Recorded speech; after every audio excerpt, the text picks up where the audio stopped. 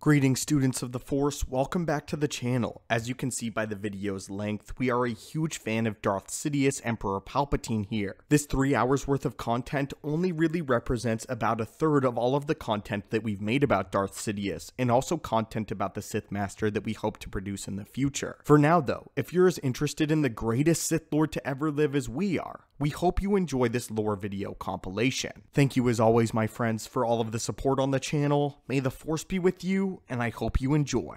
Emperor Sheev Palpatine's insatiable lust for power has led him into decades of conquest and ruthless bloodshed, subjugating nearly the entire galaxy within his grasp. Over the years, he has come up against some of the most powerful opponents that the galaxy has to offer, only to best nearly every one of them in single combat. While his duels with Master Yoda and Mace Windu are the most iconic and well-remembered encounters, one particular duel leaves us with a few questions. During the Clone Wars, Sidious battled his own former apprentice turned cornerstone of the criminal underworld, Darth Maul, who sought to confront Palpatine with his brother Savage Opress by his side. Though they were ultimately defeated by Palpatine during this battle, Maul wielded the Darksaber, the iconic Mandalorian artifact, which grants control of the entire Mandalorian armada to the wielder, denoting them as the ruler of Mandalore. By all accounts, Palpatine should have inherited the Darksaber from Maul after defeating him in solo combat in accordance with the Mandalorian custom, and he would have been able to command the Mandalorians as well as both the Grand Army of the Republic as well as the Separatist fleet. So then, why didn't Palpatine claim the Darksaber for himself after defeating Maul? Why did he let Maul keep control of Mandalore, and what would have happened if Palpatine decided to claim the Darksaber for himself? Well today, students of the Force, let's answer why Palpatine let Mandalore slip through his fingertips and did not claim the Darksaber. It's first important to understand Palpatine's master plan and why it worked in the first place. While control of Mandalore would have been incredibly sought after by most power-hungry tyrants, Palpatine had much bigger plans at work, and controlling Mandalore would have actually been a detriment more so than it would have been a benefit to his ultimate endgame. On the surface, control over all three of these positions seems to be the ultimate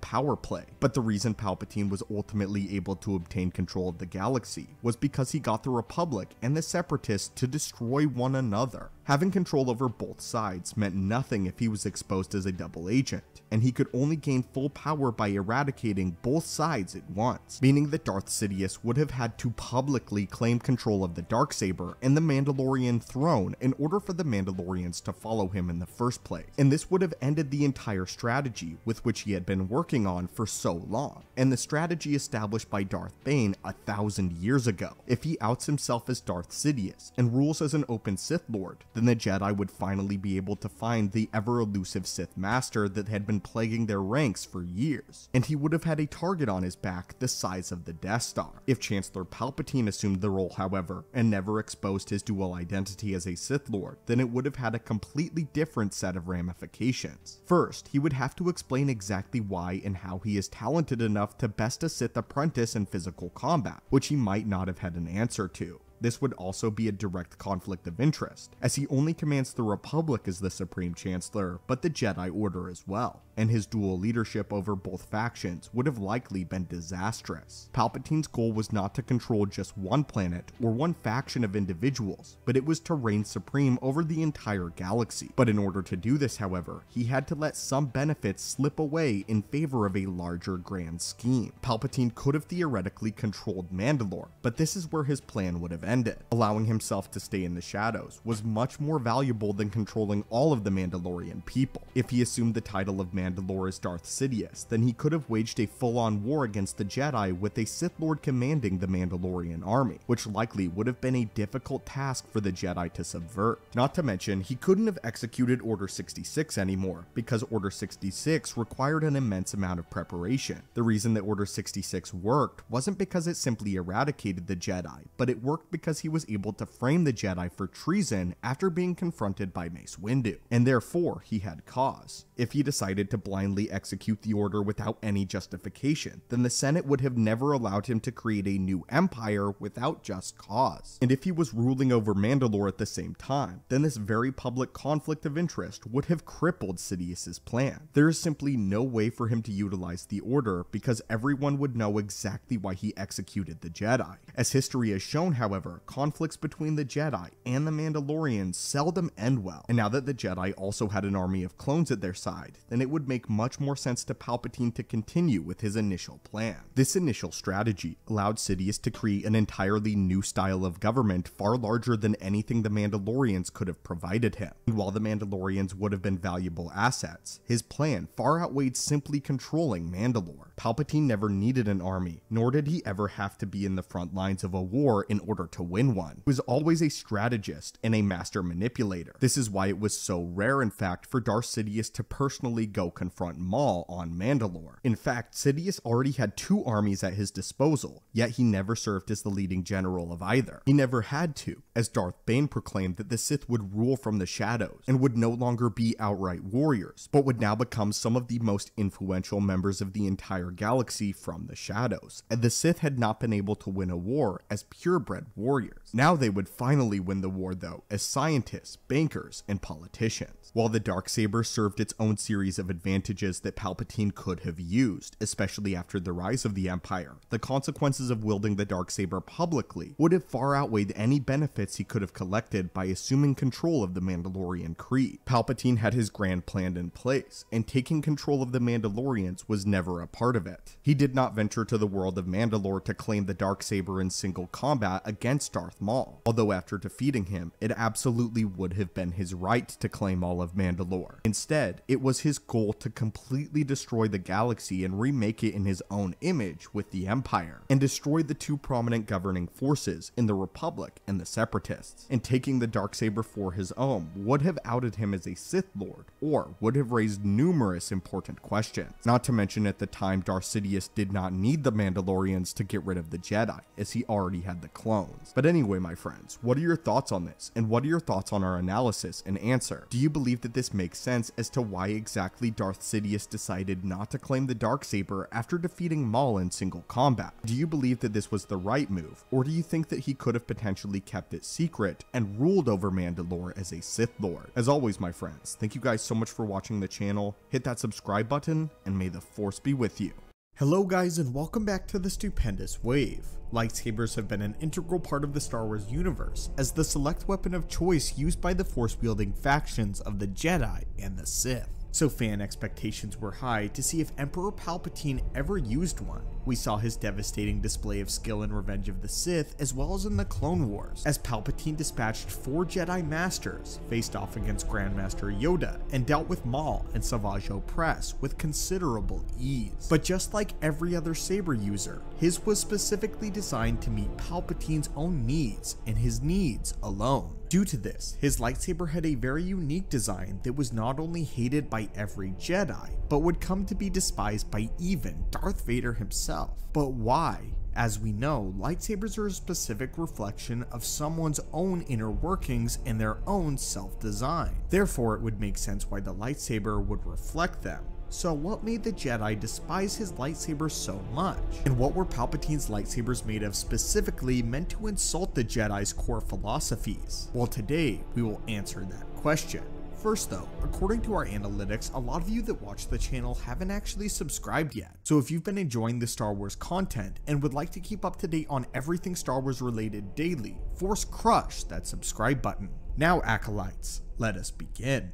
Sidious's lightsabers were made of a rare and extremely expensive metal. Several metals, in fact. They were made of frick, which was a largely indestructible metal only really found on Gormus or Tatooine. It also sported an erodium emitter, erodium being a yellow-colored metal rarer and more precious than gold, and it sported a shiny electrum finish. Electrum, perhaps the most important of the metals aforementioned. As everyone is aware, a lightsaber is also known as a Jedi's weapon. Palpatine specifically crafted this lightsaber to insult them because of one of the Jedi's core philosophies. This philosophy to remain humble and to know their place as a servant of the Force and the galaxy at large. Sidious's lightsaber, though, would not represent any of these qualities. Quite the opposite, in fact, by design. By constructing his lightsaber of the most expensive material, Sidious spat in the face of that ideology. His lightsabers were a statement, which basically said that he rejected humility and that the galaxy and the Force will be servants only to him.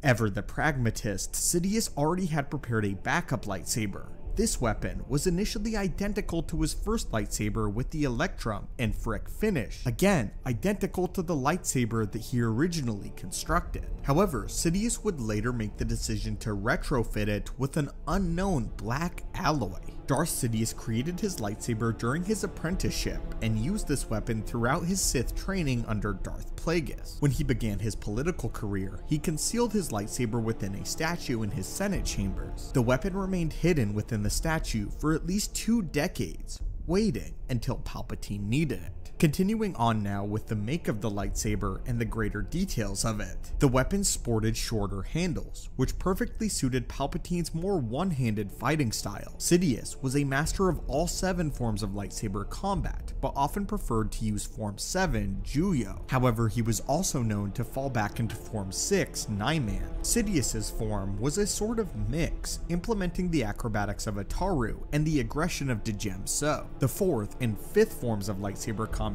respectively. Juyo heavily emphasized using the mindset of the dark side in order to use it properly. One had to completely succumb to the lure of the dark side and use their own ambition, their inner emotion and hatred with every strike and motion. This was something that came quite easily to Sidious. Sidious's form was one that was completely banned in the Jedi Order, until of course Mace Windu came up with the Vapad variant. This design choice is where Vader had issues with the lightsabers though, stating that they were inferior to the lightsabers that he would go on to construct. In the dawning days of the Galactic Empire following Order 66 and during the Great Jedi Purge, Vader was a fledgling Sith Lord, having just barely gotten a hold of being within his new suit. His bloodthirst for Jedi was insatiable, and he scoured every corner of the galaxy, turning over every rock to find every Jedi, going this way and that, finding all of the Ancient Order. Since having lost his lightsaber on Mustafar, Sidious lent Vader one of his own lightsabers to use, until the Sith Lord would eventually construct one of his own design. What a joke that was. If Vader's torment in his suit wasn't enough, the lightsaber was the final straw. Due to its construction, it was difficult to wield for Vader's larger gloved hands. The unfamiliar style it required clashed heavily with Vader's preferred style, and soon he found Sidious's lightsaber an absolute chore to use. Sidious hardly ever used his lightsaber, as he was under the belief that the Sith had grown beyond their use, and he simply owned one to mock the Jedi. Whether or not this is true, the fact still remains that Sidious was incredibly powerful in the Force, and proved it by never really using his sabers unless absolutely necessary. We can see in the fight between him, Maul, and Savage that he seems to just be toying with the two of them, cackling and smiling as he moves around them and between them with ease. Due to this, Vader would come to believe that his lightsabers weren't meant for heavy dueling, but were rather more decorative if anything. He commented that it was less of a weapon and more like a piece of jewelry. Ultimately, Vader would be correct in his assessment, as Sidious did regard his weapon as little more than effects to his style rather than a necessary tool. Sidious often judged the Sith by their power within the Force and not their skill with the lightsaber, as he believed true power could only lie within the dark side and one's command over it. Soon enough, Vader would construct his own lightsaber, which was far more simplistic in design and a much larger one to fit Vader's hands and his two-handed fighting style, ultimately swearing off the use of Sidious's lightsaber ever again. So friends, what do you think of how everyone reacted to Sidious's widely hated lightsabers for very different reasons? What do you think of Sidious's lightsabers? Let us know down below. As always, we would love to hear your thoughts on the subject. And again, may the Force be with you, and we hope that you are having a great day. Darth Sidious was truly the most feared man at the time of the Clone Wars, as well as the most brilliant tactician in all of Star Wars history. As the Dark Lord of the Sith, he effortlessly controlled the galaxy like a marionette on strings, playing both sides of the war like a chess match with himself, and played the so-called Guardians of Peace and Justice, the Jedi, for complete fools, able to mask his presence while sitting in the very same room as Grandmaster Yoda, one of the most powerful beings in the Force at the time. He had maintained complete control over the Senate as well as the Separatists, and had even turned the prophecy of the Chosen One against the very Jedi who created it. Sidious had achieved what no other Sith yet, no other being in the galaxy had ever done: destroy the Republic single-handedly. Palpatine was truly a man or a being like no other.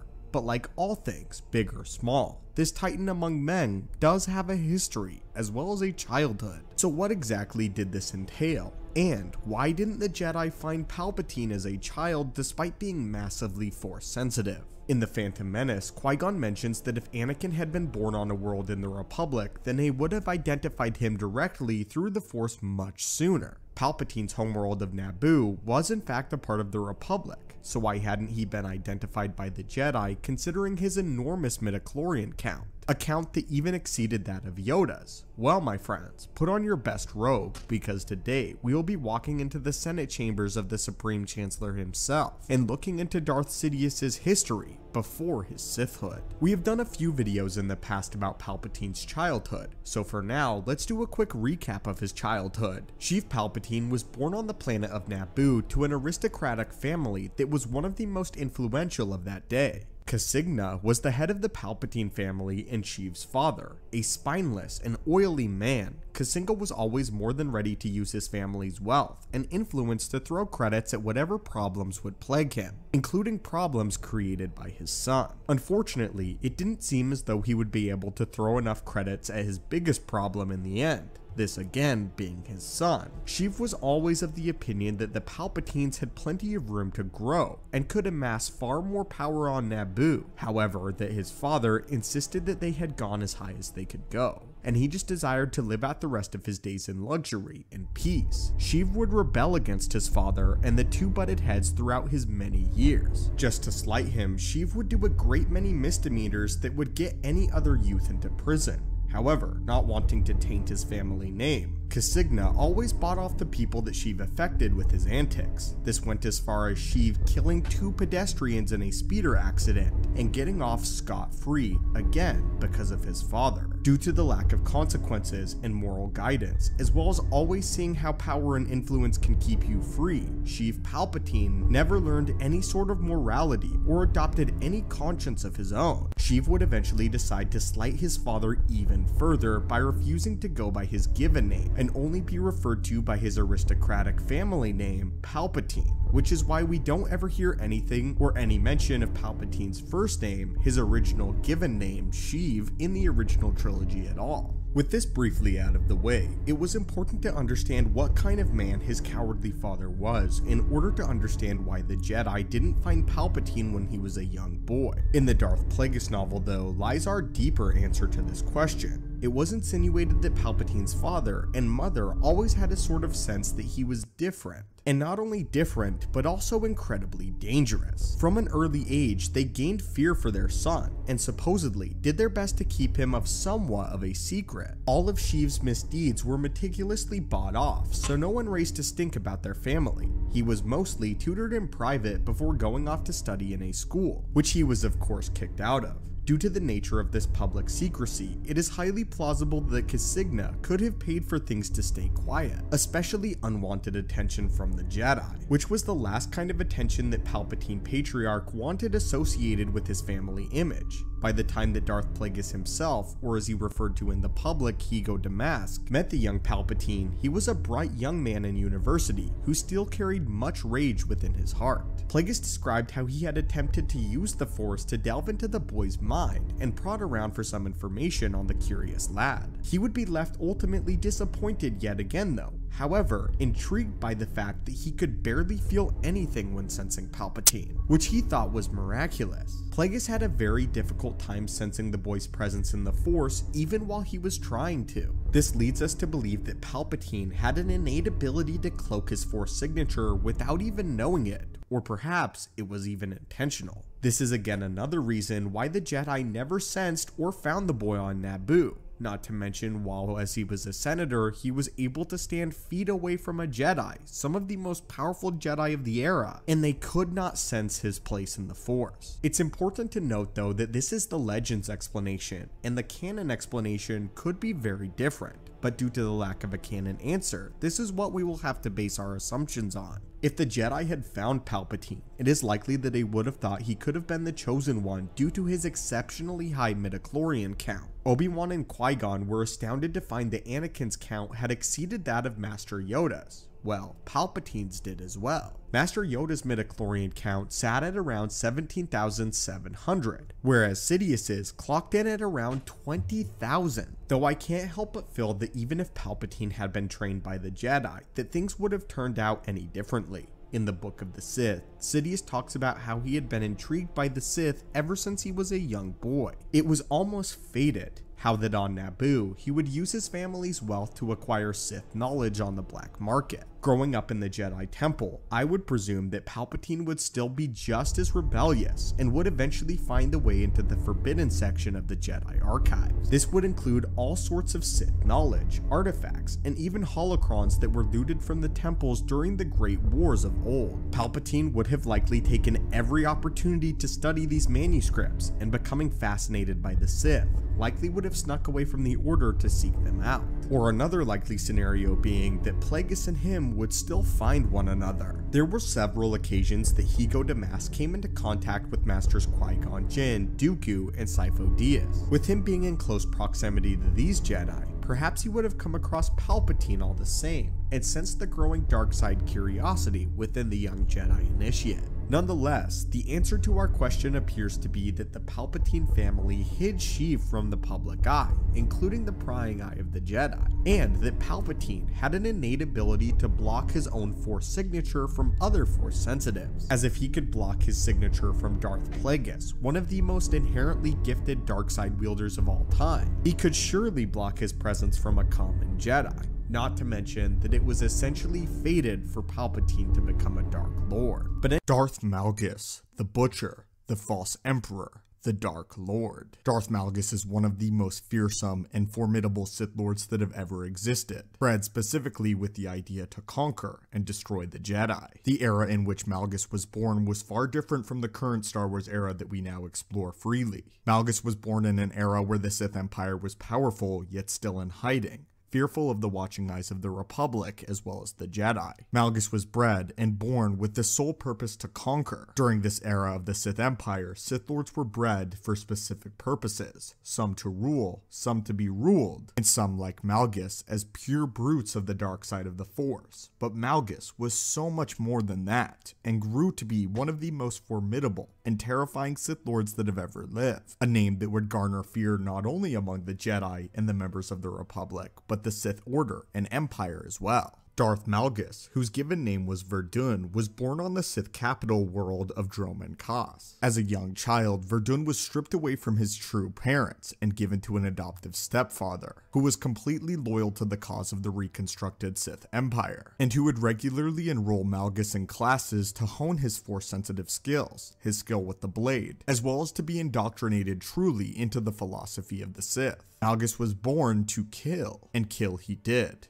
destroying several of his stepfather's servants just because he wanted to prove to himself that he could. An act that you think would normally enrage his stepfather. Rather, his stepfather, as well as his Sith teachers, were very pleased by this gesture of pure aggression and inconsiderate of any life whatsoever, believing his life and the life of the Sith Empire was more valuable than the lesser creatures of the galaxy. These lesser creatures that purely existed to be dominated by the Sith. Verdun would eventually be selected by a Sith Master by the name of Darth Vindican, a Sith Master who he would later betray and kill because he deemed him too weak, as he saw his master be defeated by a Jedi in single combat. Believing that only the strongest deserved to live, Malgus killed his injured master, unwilling to care for him. Malgus would go on to become one of the greatest war generals that the Sith Empire had ever seen, dominating the battlefield with his sheer force of will. It was during the conflict called the Great Galactic War where Malgus would truly earn his reputation, a reputation that centuries following his death would reach the ears of Sidious and Vader respectively, two Sith Lords that would eventually dominate the galaxy completely,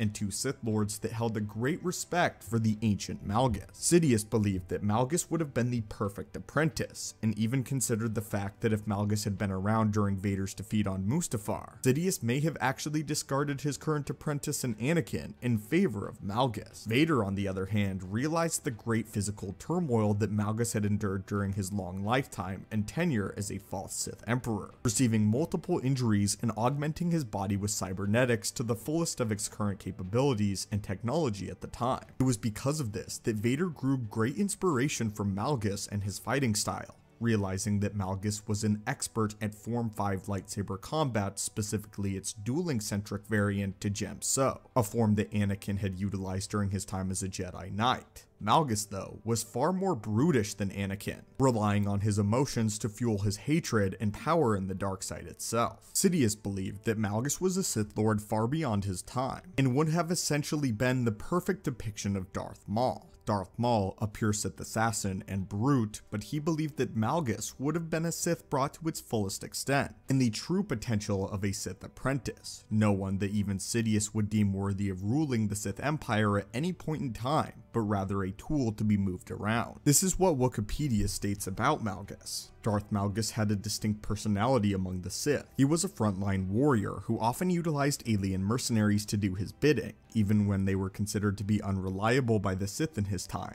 Because of his interactions with many alien species, Malgus learned many alien languages. Malgus's personality justified his reputation as a fierce frontline warrior. He believed that he was born to fight, and the Sith Empire was the instrument through which he realized his purpose. To him, the cost of war did not matter regardless of how high it could be. Malgus perceived the Force as a source of conflict. Malgus believed that Jedi could grow powerful, but ultimately that they were fools. Malgus did not tolerate failure at any cost. After he killed Jedi Master Keosen Durach and learned of Satele Shan and her comrades' escape, he felt disgusted with his Sith Master, Darth Vindican, for not assuring a total victory of the Sith. Although he struck the wounded pure-blooded Sith Lord down, he nonetheless savored their last victory together against the Jedi. Darth Malgus was an exceptionally talented duelist and specialized in using rage and brute strength to defeat his opponents. Aside from his overwhelming physical strength, which served him well not only in lightsaber duels but also in hand-to-hand combat, Malgus was also capable of performing acrobatic feats. To increase his effectiveness in lightsaber combat, his speed was such that normal humans found it difficult to watch his movement within duels. A ferocious Sith warrior with a terrifying reputation, Darth Malgus relished in raging in combat on the front line.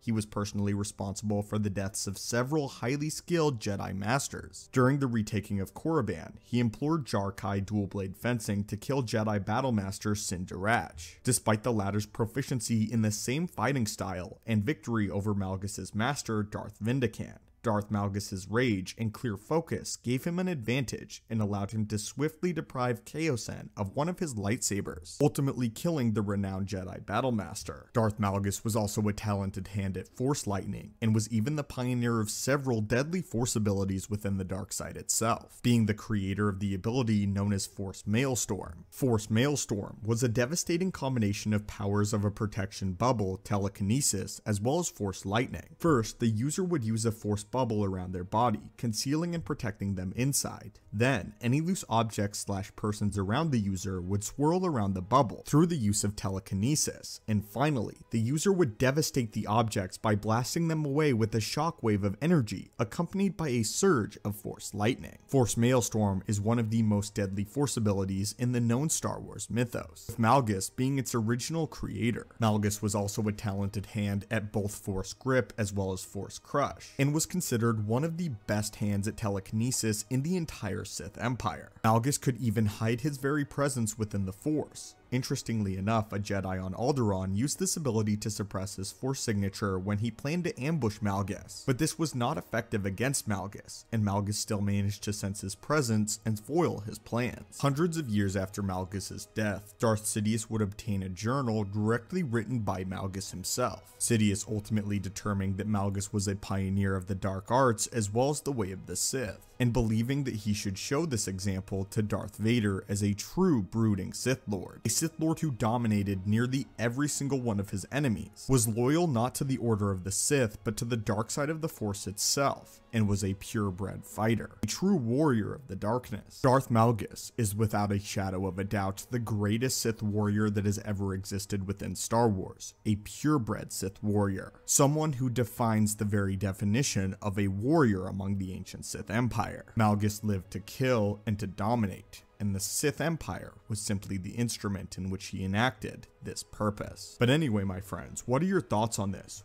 The Dark Lord of the Sith, Darth Sidious, was the culmination of the Sith Rule of Two. By implementing the Rule of Two, established by Darth Bane centuries prior, he managed to almost single-handedly corrupt the entire galaxy. Once again, all of the inhabitants of the galaxy bowed to the rule of the Sith. He fulfilled their ultimate goal. Palpatine was the ultimate Sith Lord, but for 20 years after his triumph, Palpatine had to do something to fill his time, and the Sith Lord became bored, fulfilling his ultimate goal and his sole purpose, and afterwards felt as though, if even a little, his goal and the goals of the entire Sith Order were complete, and it was now only his job to maintain. But this does not mean that the Dark Lord did not have his fun. In the years following the establishment of the Empire and Palpatine proclaiming himself Emperor, the Sith Lord became more and more of a recluse, focusing almost entirely on the Sith doctrine rather than governing the Empire that he had established. Instead, he left this task to the Imperial Council, which he ruled over with an iron fist. Vader and Tarkin handled the day-to-day functions of the Empire, while Sidious studied Sith lore in secret. In the canon novel Lords of the Sith, Sidious comments about the mundane life of leading the Empire, and achieving the ultimate goal of the Sith,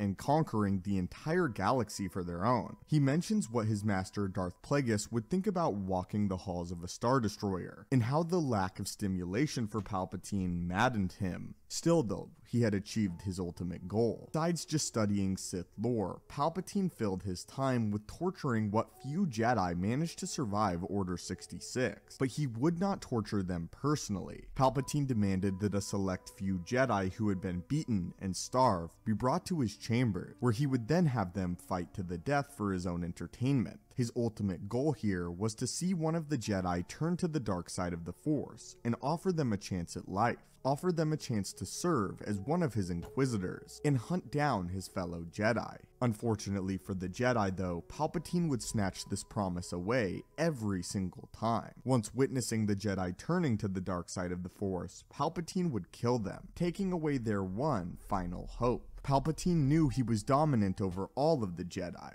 He just wanted to remind himself. For the first several decades of the Empire, Palpatine had little opposition. His master plan had come together so perfectly, almost too perfectly, that he found himself consistently bored. Not to mention, he feared within himself that he could not hand over the Empire to a worthy successor, being exceptionally disappointed in Anakin Skywalker's loss to his master, Obi-Wan Kenobi on Mustafar, a loss that scarred his would-be successor in Darth Vader both physically as well as mentally. This is why, when Luke Skywalker appears in the galaxy and is confirmed as Anakin Skywalker's son, Palpatine too has a glimpse of hope.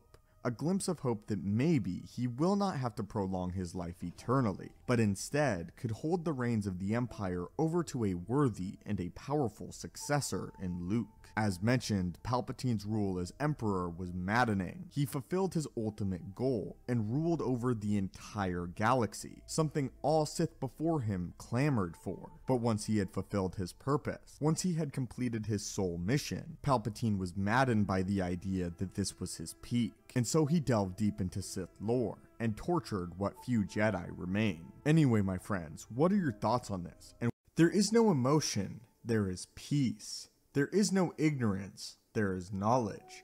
There is no passion, there is serenity. There is no chaos, there is harmony. There is no death, there is the Force. The Jedi Code was a set of rules that governed the behavior of the Jedi Order. It taught its followers not to give in to feelings of anger towards other life forms, which would help them resist fear and prevent them from falling to the dark side of the Force. The Sith were strongly opposed to the Jedi Code and its philosophy, believing that there was no such thing as peace, and believing that emotion was the true pathway to power. Surprisingly though, there was however one line in the Jedi Code that the Sith believed in. The Sith such as Palpatine and his master Darth Plagueis specifically. One line that they abided by, and one line that drove Darth Plagueis insane. The Sith were strongly opposed to every single line of the code save the last. There is no death, there is the Force. Essentially what this meant for a Jedi was this. The Jedi believed that when one physically died, their presence and very essence joined with the Force itself, meaning that there was no real literal death for a Jedi, that only they bound with the Force for eternity. Darth Plagueis and Palpatine, though, interpreted this in a different way. They believed that the Force could actually free them from death. Darth Plagueis was a powerful and influential member of the galaxy for several decades. However, he became fascinated with the idea of cheating death itself, therefore taking the last line of the Jedi Code extremely seriously. The fact that perhaps the Force could free him from death itself, something that Plagueis ultimately achieved with several life forms. However, not himself. In a way though, the Sith took and altered what the Jedi Code believed in, interpreting the last line very differently. But it is intriguing that nonetheless, on a few separate occasions, Palpatine did actually admit to agreeing with this last line of the Jedi Code. In staunch contrast to this though, this is what the Sith Code had to say. Peace is a lie, there is only passion. Through passion, I gain strength. Through strength, I gain power. Through power, I gain victory.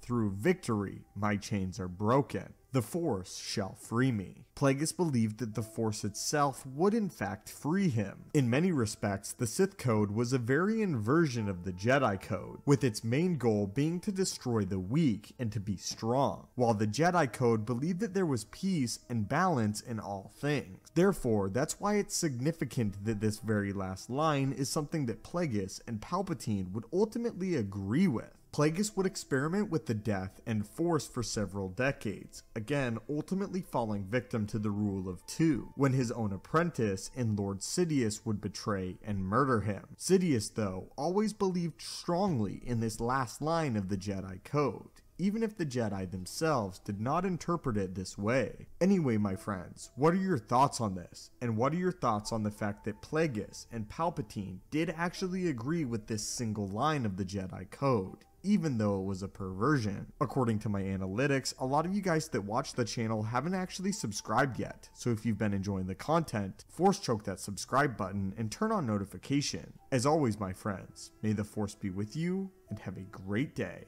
Hey guys, and welcome back to the channel. Today we have a topic that is rather obscure, but still all the more interesting. In Revenge of the Sith and Attack of the Clones, we get to see the office of Supreme Chancellor Palpatine. Palpatine had modified and personalized his office in the council chambers because he didn't intend to be voted out anytime soon, and was most certainly in it for the long haul. Within these chambers, he had adorned them with a few personal touches, such as several Brosnium statues depicting 4 distinct humanoids. While it is easy to write off these as just background decoration, anyone who knows Palpatine knows that he hardly ever does anything without a hidden meaning, plan, or purpose, including these statues, as they have an intricate backstory that reaches to the very beginning of the Star Wars timeline, and may have even been an inspiration for the Sith Order as we know it today. The best part about all of this is that it is indeed canon, so without further ado, it is time to tell the tale of the 4 Sages. The 4 Sages of Duarte were a group of politicians and philosophers that hailed from the planet of Duarte, and had a large influence within the earliest days of the Galactic Republic's reign, formation, and constitution. The 4 Sages, named Sistros, Brata, Feya, and Yan Jun, were actually rather notorious and controversial figures in their day. Although the 4 Sages were noted for possessing much arcane wisdom, their views and decrees were regarded as coldly unsparing, and often generated controversy among others, especially to species new to the Republic. Sistros was accused of pandering to the multitude for selfish ends. Brata was known for having encouraged the study of the dark side of the Force. Keep in mind that they existed at the formation of the Galactic Republic, which places them around 25,000 years before the Battle of Yavin. One thing to consider is that the Jedi Order by now was still on the planet of Tython and in its infancy, and very much involved in their study, not looking to the wider galaxy for counsel or even a part of it at all. The Second Great Schism, which was the birth of the Sith Order, happened in the year 7003 BBY. To give you guys a little bit more perspective, it is believed by some that the 4 Sages' practices and encouragement of exploring the dark side, it was one of the inspirations behind the very Sith Order itself, which is the exact reason why they were placed within Palpatine's office. This theory can be backed up by the very fact that Palpatine seems to admire them a great deal, having not only those larger statues in his office, but a collection of miniaturized Bronzium statues that he kept with him. In the ceremonial office area, 2 statues stood on either side of the Chancellor's official desk. In fact, Palpatine seemed to have a specific affinity for Sistros. Sistros was the largest statue in his office, and where he kept his second lightsaber hidden. He took a small statue of Sistros with him wherever he went to travel. Furthermore, his assistant and lead advisor, Mas Amedda, had a small statue of Sistros on the top of his speaker staff. These statues would continue to be present into the formation of the Empire, and important symbols. Unfortunately, there is very little information regarding what the Force Sages did in their days, and what they actually stood for, besides their political influences. And again, unfortunately, there isn't any information on what powers they may have held within the Force. But if we know anything about the ancient Sith, it would be very easy to call the Force Sages the first Sith to ever exist, and with an openly encouraging the study of the dark side, they feared very little. Of course, back in the day, the Jedi Order had yet to become involved in the Galactic Republic, so the dark side didn't yet have such a taboo tied to it. The Bronze-Neum statues themselves were actually forged by the Sith sometime during their reign in the galaxy, which means that the Sith Order does somewhat revere these 4 beings. Perhaps the sages themselves may not be considered Sith, but it is clear that the Sith have some sort of connection and even reverence towards the 4 beings. So perhaps the 4 sages were somewhat representative of the dark side in its infancy, and the beginnings of what one day would form into the Sith Empire. Stepping into speculation territory now, if I know anything about the Sith, then I know that they won't pass up an opportunity to imbue power within any item that they craft. Ancient Sith were known for making many powerful talismans and things to give themselves more power, as well as an edge against light side wielders, obviously the Jedi, that did not employ these practices. Here is our theory revolving around the 4 sages and their statues within Palpatine's office. We believe that each and every one of these many statues in Palpatine's office were each imbued with the dark side of the Force, which helped further cloud the vision of the Jedi that would have entered Palpatine's office, and to further obscure him from their senses. As powerful as Palpatine is with his ability to use Force Cloak technique, which is the ability and power for Sith to bury their darkness deep enough to elude the senses of a Jedi, it would still be difficult to believe that he escaped the vision of even Grandmaster Yoda, even as the Grandmaster sat a table length away. However, it makes a lot of sense that all of these statues were radiating some sort of dark energy that would cloud his sight while feeding Palpatine's energy. Mas Amedda always followed Palpatine around, and was always by his side when he gave speeches. We all know that the Emperor-to-be did reach out with the Force and touch the minds of his audience. Perhaps Mas Amedda's staff could have something like an amplification to his power, a dark side microphone if you will. Again though, at this point, this is all purely speculation. However, it does make sense that these may be relics of the ancient Sith, as these are the literal beings that the ancient Sith were inspired by. As to why Palpatine specifically was interested in the Force Sage member Sistros is a bit more difficult to ascertain. Perhaps Sidious identified with her to some degree, as an individual powerful in the dark side of the Force and yet held so much political power at the same time.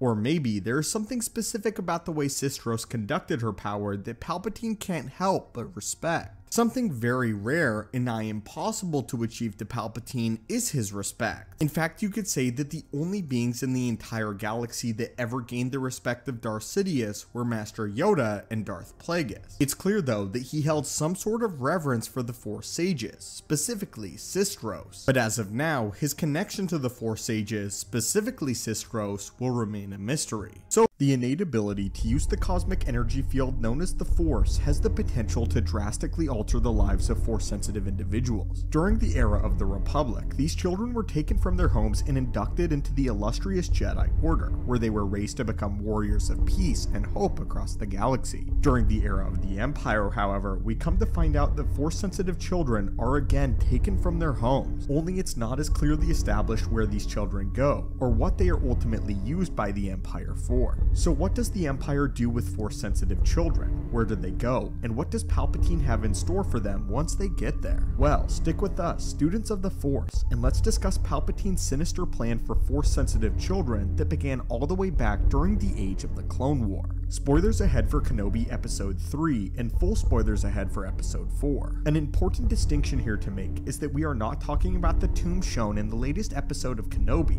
as these bodies were former members of the previous Jedi Order. Instead, we are talking about the children of the galaxy that are found to be Force sensitive during the reign of the Empire, and are the children that Quinlan Vos and Tala have spent the last decade rescuing. These children have never been affiliated with the Jedi Order in any way. They are just children of the galaxy that are Force sensitive. But for a breakdown on what these tombs were in the latest episode of Kenobi, be sure to check out our video on that as well. We do, however, have a canon answer for what Palpatine and the Empire does with these Force sensitive children. And may I say, these Force sensitive children may suffer a fate worse than any Jedi. The answer in canon comes from a project simply known as the Star Wars Book, which compiled contributions from the likes of Pablo Hidalgo, Cole Horton, and Dan Zare, each of whom are influential Star Wars creators in their own right. The plan proposed in this book is that the children were being utilized for an Imperial program known as Project Harvester. We first learn of Project Harvester and the plan that Palpatine has to steal Force-sensitive children during the very early days of the Clone Wars conflict. In the Clone Wars series, in fact, when Anakin Skywalker and his team are tasked with rescuing Force sensitives that have been taken by a group of bounty hunters. While Palpatine's plan ultimately failed in the episode, and at this point in time, his grip on the galaxy after the war ended allowed him to carry out the remainder of this operation unopposed. At first, it was largely believed that these children would become Inquisitors, or agents of the Sith.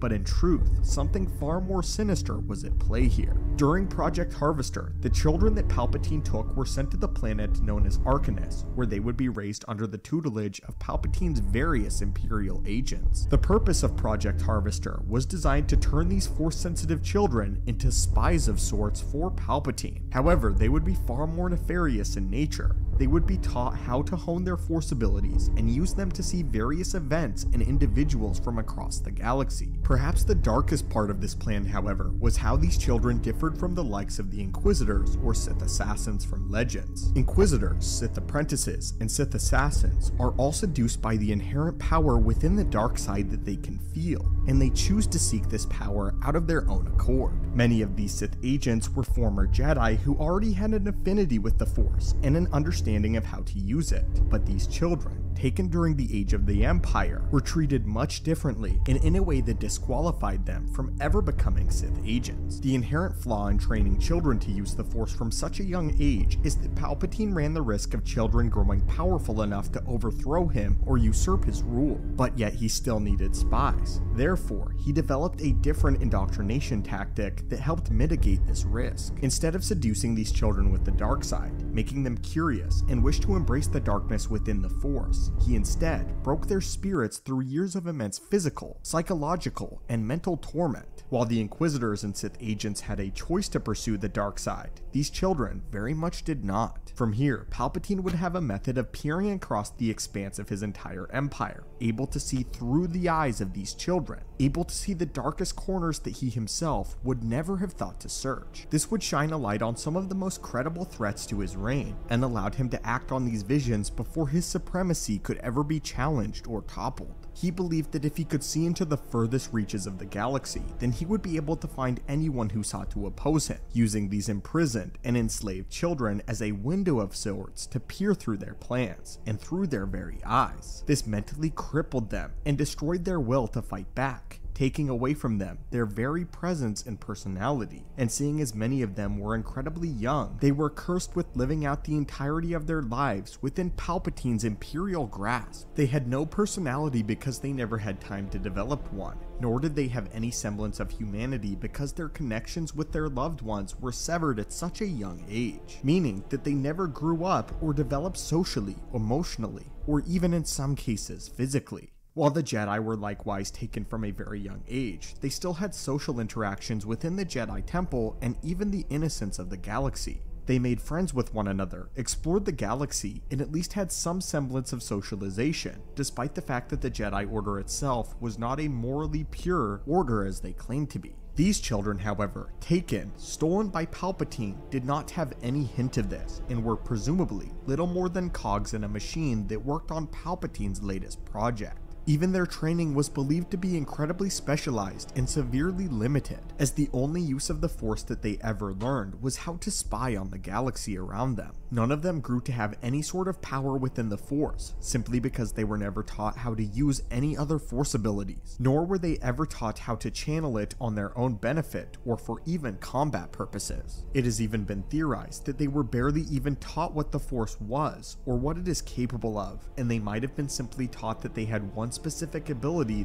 and that it was their duty to perform it in the service of their Emperor. If they learned the fullest extent of what they were capable of, then they might have been incentivized to break free or attempt to fight back, and Palpatine, of course, could not allow this. Therefore, he had to break them. With this operation underway, however, Palpatine was able to seek out many of his greatest threats to the Empire and dispatch agents to quell the uprisings from across the galaxy. This is in fact one of the many methods that Palpatine used to stay on top of any information being passed across the galaxy. Even operations that were conducted with the utmost secrecy and discretion were no match for the power of the Force, and several rebel schemes would have been sabotaged by this project. This left the deadliest agents of the Sith to continue their training, becoming Inquisitors or apprentices in some other way, and allowing Palpatine to isolate these children in some of the coldest, harshest environments that the Empire had to offer. And it is our opinion here at the channel that these children suffered a much worse fate than the Jedi that were hunted down during Order 66, as these children are entirely stripped of who they are, their loved ones, their very being, and are trained for one specific task.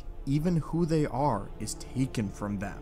But anyway, my friends, what do you think of Project Harvester? And did you know the purpose of Force-sensitive children and why they were taken in droves by the Empire? It should also be noted that it is known that Darth Vader, as well as the Inquisitors, have been known to personally take these Force-sensitive children and deliver them to Palpatine for his nefarious plan.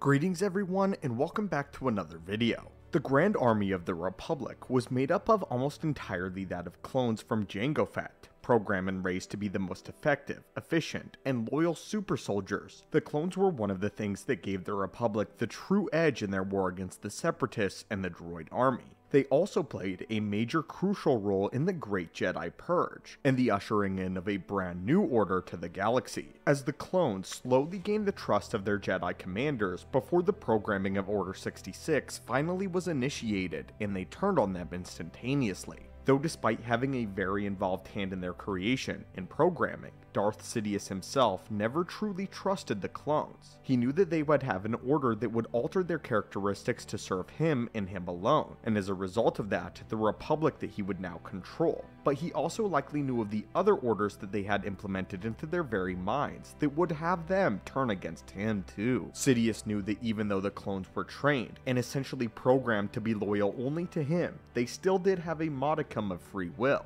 and so he never trusted them fully, and even somewhat disliked them. Similarly to many Jedi, he viewed them as less than human. His dislike for the clone troopers was cemented by the clone trooper Fives during the Clone Wars arc, when Fives discovered his own inhibitor chip and attempted to unravel the grand plan of Sidious. All of his plans were nearly undone by a clone. All of Sidious's plans would have come crashing down, not because of the Jedi or the Great Force, but because of a single, unlucky clone trooper. So he was quick to replace the clone army when it came time for the Empire to eventually rise. However, there was one single clone trooper that Palpatine actually did trusted him so much that he became a captain in his personal royal guard. And in today's video, we will be talking about that clone trooper. The content from today comes from the novel Lords of the Sith, which is canon, as we enter when the Emperor and Vader, as well as a handful of Royal Red Guards, are shot down as they were on their way to assess the growing resistance and political tensions on the world of Ryloth. Luckily, Vader was able to stabilize the ship and land as safely as he could, though only 2 of the Red Guards ultimately would survive the crash. After avoiding many dangers, the 4 of them found themselves marching through the Ryloth wilderness on their way to the Imperial outpost that was nearby. We learn of this clone trooper whenever they finally stop to rest and make camp for the first night. This is how the passage from the novel goes from Darth Vader's perspective. The captain of the Royal Guard sat on the ground across from them. "You should remove your helmet, Captain," the Emperor said. "It must wear on you to have that on all of the time." "Thank you, my Emperor," the captain said. He then removed his helmet to reveal a mind-familiar face to Vader. the scarred face of a clone trooper. The features, an echo of so many faces from Darth Vader's past. Rex, Cody, Fives, Echo, the roster of names moved through Vader's mind. Each of them a trigger for a memory, each of them a ghost from his past. It is fascinating to me that a clone would have made it as far as he did within the ranks of the Empire, especially excelling to the position of captain amongst the Red Royal Guard. The Imperial Red Guard was a prestigious organization that trained their members exclusively to be the best. In the comic Crimson Empire, we get a flashback of what training was like to be an Imperial Royal Guard at the Academy on the planet of Incor. In the flashback, we see exactly 43 trainees present. Yet in the end, only one of them would actually graduate and become a part of the Royal Guard. These guards were instilled with absolute zealous loyalty to their emperor, so much so that they would only obey him and would not even take orders from Vader, unless the emperor directly gave them the go-ahead to do so. The Red Guard were also no normal soldiers. They were trained in what is known as the Echani martial arts, which was a system of combat that turned the person's body into a living weapon, and is also said to be able to perfectly counter a Force user. The Red Guard trainees were honed into becoming superhuman, with nothing else but pure skill within their bones. Despite the fact that many of them were non-Force sensitive, they fought as if they were. Night and day, they were drilled, and often dueled each other with punishment of failure, often being death. For every class of Red Guards, the Emperor would make an appearance to them, find the one that was best among them, and have that one duel Lord Vader one-on-one in front of the other trainees. No matter how many came before him, obviously, none were ever a match for the skill of Vader, and he would kill them all in the end. This was to prove a point and to show them that even their best was not good enough, and to protect the Emperor meant that they had to become better than any opponent, and if the best among their ranks was asked to die, they would die. In the very end, the two that remained in the top of the class were brought before the Emperor and forced to fight until victory, a fight to the death.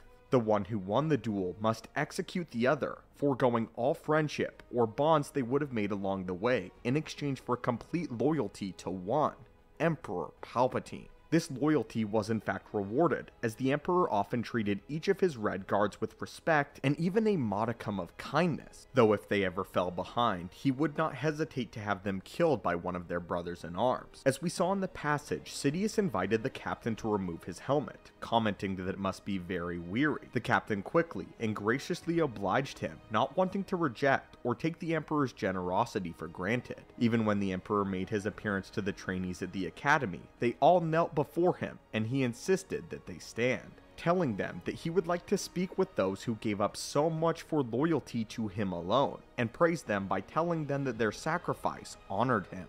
By showing these small gestures of respect, it garnered even more of an undying loyalty to their one emperor. When the Empire fell, the news of the Emperor's death reached the ears of the Red Guard. Many of them committed suicide as a result of this, as they felt that they had failed him. Others continued to fight on for the cause of the Empire. This clone captain of the Red Guard survived until the very end of the book, faithfully serving the Emperor along the way, as not much is known about what happened to him afterwards. Though I suspect that the captain was kept very close to Sidious, as he and the other guard were one of the only guards who actually saw Sidious use his lightsaber as well as the Force. Some of the few individuals that Darth Sidious trusted with the information that he was in fact a Sith Lord. Sidious trusted them so much that he allowed them to see him for what he truly was without fear of them taking anything from it, or telling anyone about it ever, even discussing it amongst each other. This is also Palpatine's kindest gesture towards a clone that we've ever seen in the entirety of nearly all of Star Wars lore, legends included. Again though, this is canon, and this is likely the only clone trooper that Palpatine ever trusted.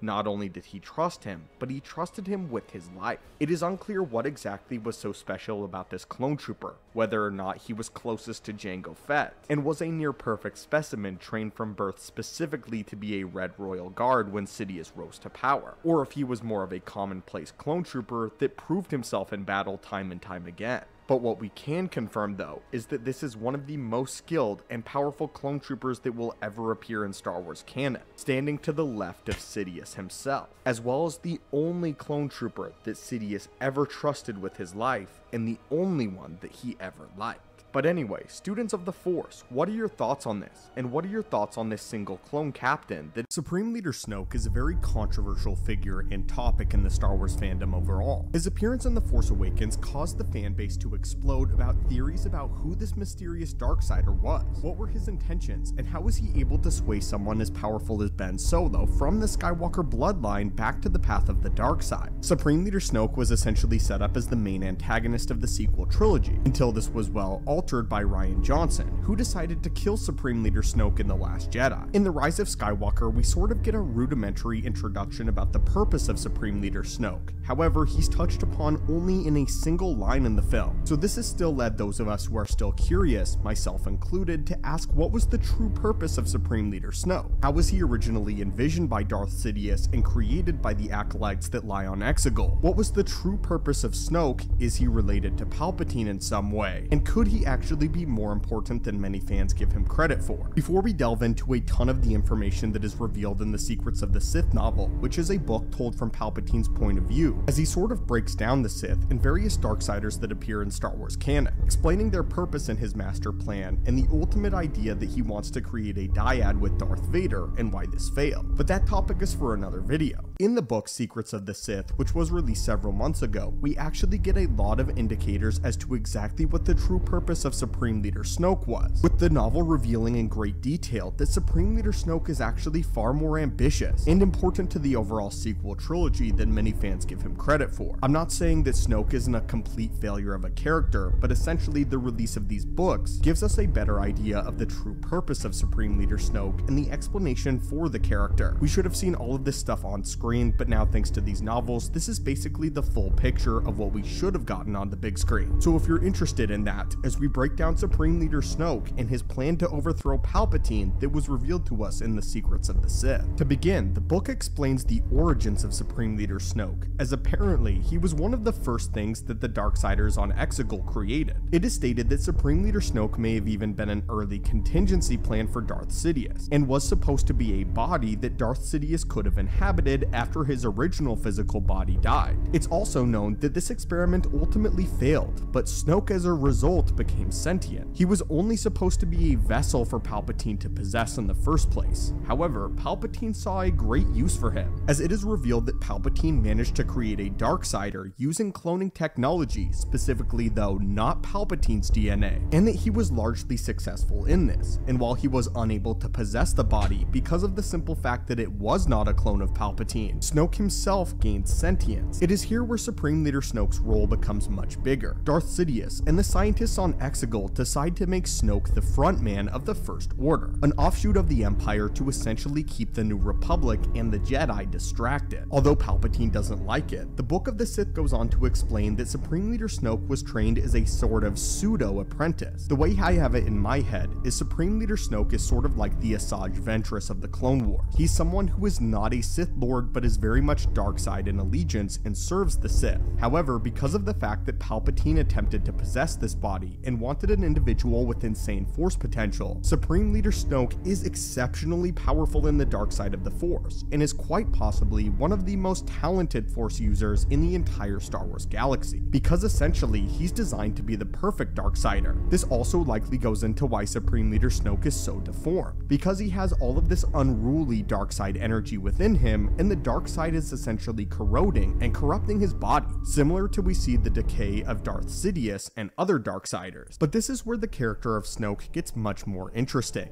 It is revealed in the Secrets of the Sith that Darth Sidious never trusted anyone from the Skywalker bloodline after Darth Vader. He essentially reveals that although Ben Solo, Kylo Ren, is exceptionally talented in the dark side of the Force, he does not wish to train him as his apprentice, as Darth Sidious senses the mind of Ben Solo and senses that the light side of the Force is ever prevalent there. And although he was unable to sense the light side of the Force in Vader until the very end, he can always sense its presence within Ben Solo. However, this is where Snoke has a different idea. Snoke, on the other hand, has different plans for Kylo Ren Ben Solo. Palpatine's original goal is only to have Kylo Ren bring Rey to him. That is the only purpose in which he sees for Kylo Ren. That, and overall, he's simply a puppet. Snoke, on the other hand, though, seeks to train Kylo Ren as his true apprentice, something that Darth Sidious never really wanted. This is why in the novel The Secrets of the Sith, it is explained why Snoke wants Kylo Ren to kill Rey in The Last Jedi. As we learned in The Rise of Skywalker, if Rey were to be killed in The Last Jedi, it would make no sense for Palpatine's grand plan, as Rey is the keystone for his plan and he wants to possess her body. So if she's killed, his plan goes up in flames, which is exactly what Snoke wants. This is Supreme Leader Snoke's power play against Darth Sidious in this moment. He realizes that potentially, with the combined might of Kylo Ren, as well as himself, that they may be able to overthrow Darth Sidious, who is currently dying on Exegol, and Snoke senses this. However, just as Palpatine foresaw, and Snoke failed to see, Ben Solo does have a bit of the light side within him, and remains loyal to Rey, wanting to take over the First Order for himself, with in this case, Palpatine not making the same mistake that he had before in fully trusting a Skywalker, something in the book he promises himself he will never do again. Snoke, on the other hand, believed that he could use Kylo Ren to overthrow Darth Sidious, especially if they can kill Rey. If they can kill Rey, then this will mark the complete end of Lord Sidious as we know it, as he will no longer be able to possess someone of his bloodline, and the lineage of Palpatine will end here, with essentially Snoke and Kylo Ren being the reigning Darksiders of the entire Star Wars galaxy. This is Supreme Leader Snoke's plan, and this is the plan that ultimately crumbles and falls apart, just as Sidious predicted. So let's explain why the creators over at Lucasfilm made this change with Supreme Leader Snoke. The way I see it, this is sort of a middle ground between the Snoke that we got in the films and what Snoke was built up in our own minds to be. He's his own character with his own dark side plots, and although he's so quickly thrown aside in The Last Jedi, this book does sort of help with a viable explanation. The importance of Supreme Leader Snoke was very much overblown by the Star Wars fan base and very much heavily diminished by the Star Wars creatives. So instead, we get this middle ground of a character whose overall plot is more akin to the likes of Dooku or a Ventress, a halfway apprentice to a revived Darth Sidious, whose original goal was supposed to be the inhabitable body of Sidious's dead spirit, something that ultimately failed, but this Snoke was repurposed. But with him being repurposed, he grows more ambitious and powerful, believing himself to have been more powerful than Darth Sidious, but unable to challenge the rule of Sith, as Snoke himself is not a Sith. Therefore, he attempts to overthrow Darth Sidious through killing Rey and by using Ben Solo. Again, what's unfortunate about all of this is all information that we're receiving about Snoke after the fact. Information that admittedly makes his character more interesting, but is a little bit late. To their credit though, after the Secrets of the Sith novel, I do find Snoke to be a way more interesting character. But now I turn it over to you. Master Yoda is often regarded as one of the most influential Jedi Masters in the history of the galaxy, with a 900-year lifespan that has seen some of the most significant events in galactic history. Master Yoda is one of the most skillful, most powerful, and most experienced Jedi Masters of his era and potentially of all time. As Grand Master of the Jedi Order, he directly oversaw everything that the Order of the Republic did throughout the era of the Clone War, guiding from his centuries of wisdom in order to build the Jedi Order into the epitome of what he believed the Jedi could and should be. Yoda's duel with Palpatine in the Senate chambers served as a landmark event in the Clone Wars conflict and in the trajectory of the galactic history, as this was the culmination of not only the Clone Wars conflict, but the culmination of the millennia of old rivalry between the Jedi and the Sith Orders. Yoda's defeat at the hands of the Emperor directly ushered in the era of the Galactic Empire, and while the Emperor was able to erect his forces in glorious fashion, he was well aware of Yoda's survival at the end of their duel and at the end of Revenge of the Sith. While he assigns the Clone Armada to continue searching for Yoda throughout the Jedi Temple, why did Palpatine seemingly abandon the search for the Grand Master? Why was Palpatine unable to find the aging Jedi Master in the coming years, despite knowing that Yoda was most certainly alive, as well as held the most promising chance of challenging Palpatine's newly formed Galactic Empire? Well, stick with us today, weary acolytes of the galaxy, and let's explore this idea. And why did Palpatine stop his search for Grandmaster Yoda? While Palpatine is an arrogant individual and believes himself to be superior to the Jedi Order, including Yoda, he is not stupid. And the closing minutes of Revenge of the Sith illustrate this perfectly. Upon hearing that the clones have yet to find the body of Yoda, he understands that this means Yoda is not dead, and he orders the troops to double their search, though Yoda would ultimately slip through their fingers and escape to the distant planet of Dagobah. The simple answer as to why he ultimately didn't abandon his search immediately, and in fact, he tried to find Yoda for many years following the events of Revenge of the Sith. It would be around 2 decades though before Palpatine would hear of the ultimate demise of Grandmaster Yoda through prodding through the mind of Luke Skywalker Skywalker in Return of the Jedi. But still, why did he abandon his search in the 2 decades prior to this? The most interesting part of Yoda's exile is that the choice of planet in which he ultimately chose to reside on, that being Dagobah. And he chose Dagobah not simply by chance, but for a very specific reason. Dagobah was far from a simple swampland that it appeared to be on the surface, as it served as one of the purest planets within the fabric of the Force, and by proxy, had one of the strongest Force energies of the known planets within the galaxy. The Force itself draws its energy from life, and as Obi-Wan describes it in A New Hope, it's an energy field created by all living things becoming intertwined. And Dagobah was one of the strongest Force Nexus planets in the galaxy, particularly due to the abundance of natural life that had flourished without the intervention of sentient species who might seek to colonize the planet and erect cities. Dagobah is simply filled with more life than a common planet. This particular strength within the Force meant that the energy fields of Dagobah were perfect for hiding a figure of Yoda's stature and immense Force potential, with his own signature in the Force becoming masked, as Yoda's species is widely regarded as one of the most naturally Force-gifted species in the history of Star Wars. His presence in the Force was strong enough to be felt by numerous Force sensitives, and we've seen particularly powerful Force users leave tremors throughout the galaxy that can be detected by other Force wielders. This meant that while on Dagobah, Yoda essentially had no Force signature, and with the planet being so far removed from the rest of the Central Empire, Palpatine simply never ventured close enough to the elusive swampland to find Yoda. Not to mention that Dagobah had a distinct dark side of the Force adherence, meaning that Yoda's light side signature was hidden perfectly. If anyone got close enough to Dagobah in order to sense Yoda, they would instead see a conflicted, chaotic planet ripe with untamed energy within the Force, and this would deter most searchers from believing that this unkept swampland was the house of one of the most prolific Jedi Masters in galactic history. This even led Luke Skywalker, one of the most powerful Force sensitives in the galaxy, and the heir to one of the most immeasurably powerful Force bloodlines in galactic history, being able to come and go to train with the Grand Master, without the Empire suspecting a thing. All of this, however, does not mean that Palpatine actually abandoned his search for Yoda, as Palpatine actually put out massive bounties on the Grand Master, seeking the help of bounty hunters as well as the Inquisitors as well as Lord Vader, putting Yoda as the most wanted individual in galactic history, and just directly below him, Obi-Wan Kenobi. Because of the massive bounty, many individuals and bounty hunters of the galaxy would actually bring Palpatine fake Yodas, killing small targets and then dressing them up to look like the Grand Master. In the end though, Yoda was safely hidden away on Dagobah, and Palpatine believed himself to be too important to directly go search for him. In Palpatine's mind, it was believed that Darth Vader's final test would in fact be Grandmaster Yoda, and that one day Vader would eventually be able to hunt down Yoda. However, he wasn't going to waste his time looking for a Grand Master whose order was long dead.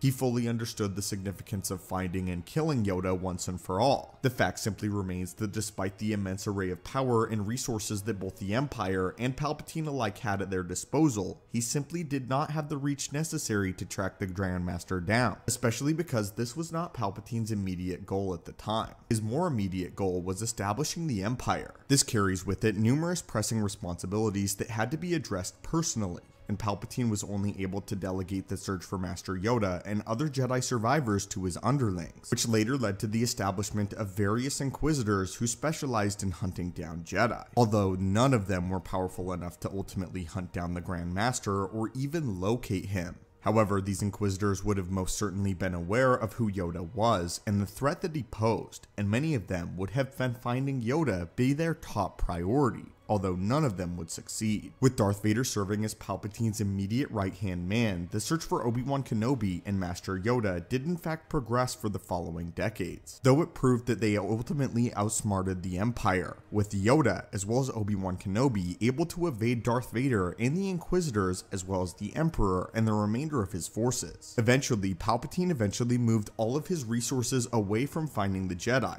as he believed no matter if Yoda and Obi-Wan were still out there, there was no no way that they could rise yet again, as he believed them to be relics of an order long past. The collection of these individual factors all ultimately culminated with Yoda's ultimate survival for the greater part of the next 2 decades, with Dagobah shielding Yoda from Palpatine, who was already immensely preoccupied with his current responsibilities under the newly forged regime. In the end, Palpatine simply grew bored and believed that Yoda, even as powerful as he had once been, was no longer a threat to his newly founded empire. Not to mention that Palpatine believed that he had fully broken Yoda's spirits during their last duel. Not only had he defeated him hand to hand and with his abilities within the Force, but Palpatine's plan had ultimately come to full fruition, and he defeated Yoda and the Jedi within his mind. But anyway, my friends, what are your thoughts on this explanation for why Palpatine ultimately gave up on looking for Yoda? And the final duel between the light and the dark with the galaxy at stake was left unfinished between Master Yoda and Darth Sidious on Coruscant. As soon as the two were separated by the intense blast of their power, that would be the very last time that Sidious and Yoda ever looked into each other's eyes. The fury of the Force within the Senate chamber would echo its symphony for years to come. For a long time, it has been debated as to whether or not Sith could interact with Jedi Force ghosts or not, with only a few minor legend stories implying that they actually have. However, my friends, today we bring you something incredibly interesting from a new canon novel called Stories of the Jedi and Sith. We have discovered in one of these short stories that immediately after Yoda died on Dagobah in Return of the Jedi, his ghost paid the Emperor a direct visit. This is incredibly significant to Star Wars canon and a massive update, and this will be the only time that the Avatar of the Light and the embodiment of the Dark have met in over 20 years. So my friends, without further ado, let's get into today's tale. The chapter is quite short, as we open on Palpatine ruminating in the second Death Star above Endor. In the days of triumph over the Rebel Alliance, he thinks about his own accomplishments and how he will soon be the undefeated Emperor of the entire galaxy with the rebels crushed. As his thoughts begin to stray a little, he couldn't help but remember his old rival, the little green creature, Jedi Grandmaster Yoda. His thoughts soon go to reminisce about their battle in the Senate chambers. The Emperor remembers how exhilarating it felt to battle someone who actually matched him, and someone who had kept up with him toe to toe for nearly the entire engagement. While he respected Master Yoda as a combatant, the fight was little more than playtime, something for Sidious to do while he basked in his triumph over the Jedi. Even though Yoda had escaped, Sidious has no problem with it because he knows that he won, and as long as Yoda remained alive, Sidious would have continued to win over the Grand Master, which is something that he wanted. The Emperor of the Galaxy can't help but fantasize about killing the Jedi Grand Master though, thinking that it would still give him great pleasure to run his red blade through the little green creature. We even learned that he had given the Inquisitors and all of the Imperial probe droids the information and very well thorough specs on Yoda, as well as a very hefty bounty on the creature's head. Palpatine even admits to considering using some sort of Sith ritual to create an echo in the Force to give him a lead on where Yoda's location may be. However, it was all overkill, and he decided it wasn't really worth his time in the end. He had won, and now, as he looked over the stars out of the viewpoint of the Death Star, he cackles as he knows that in a few short weeks, he will have eradicated all traces of the former Republic.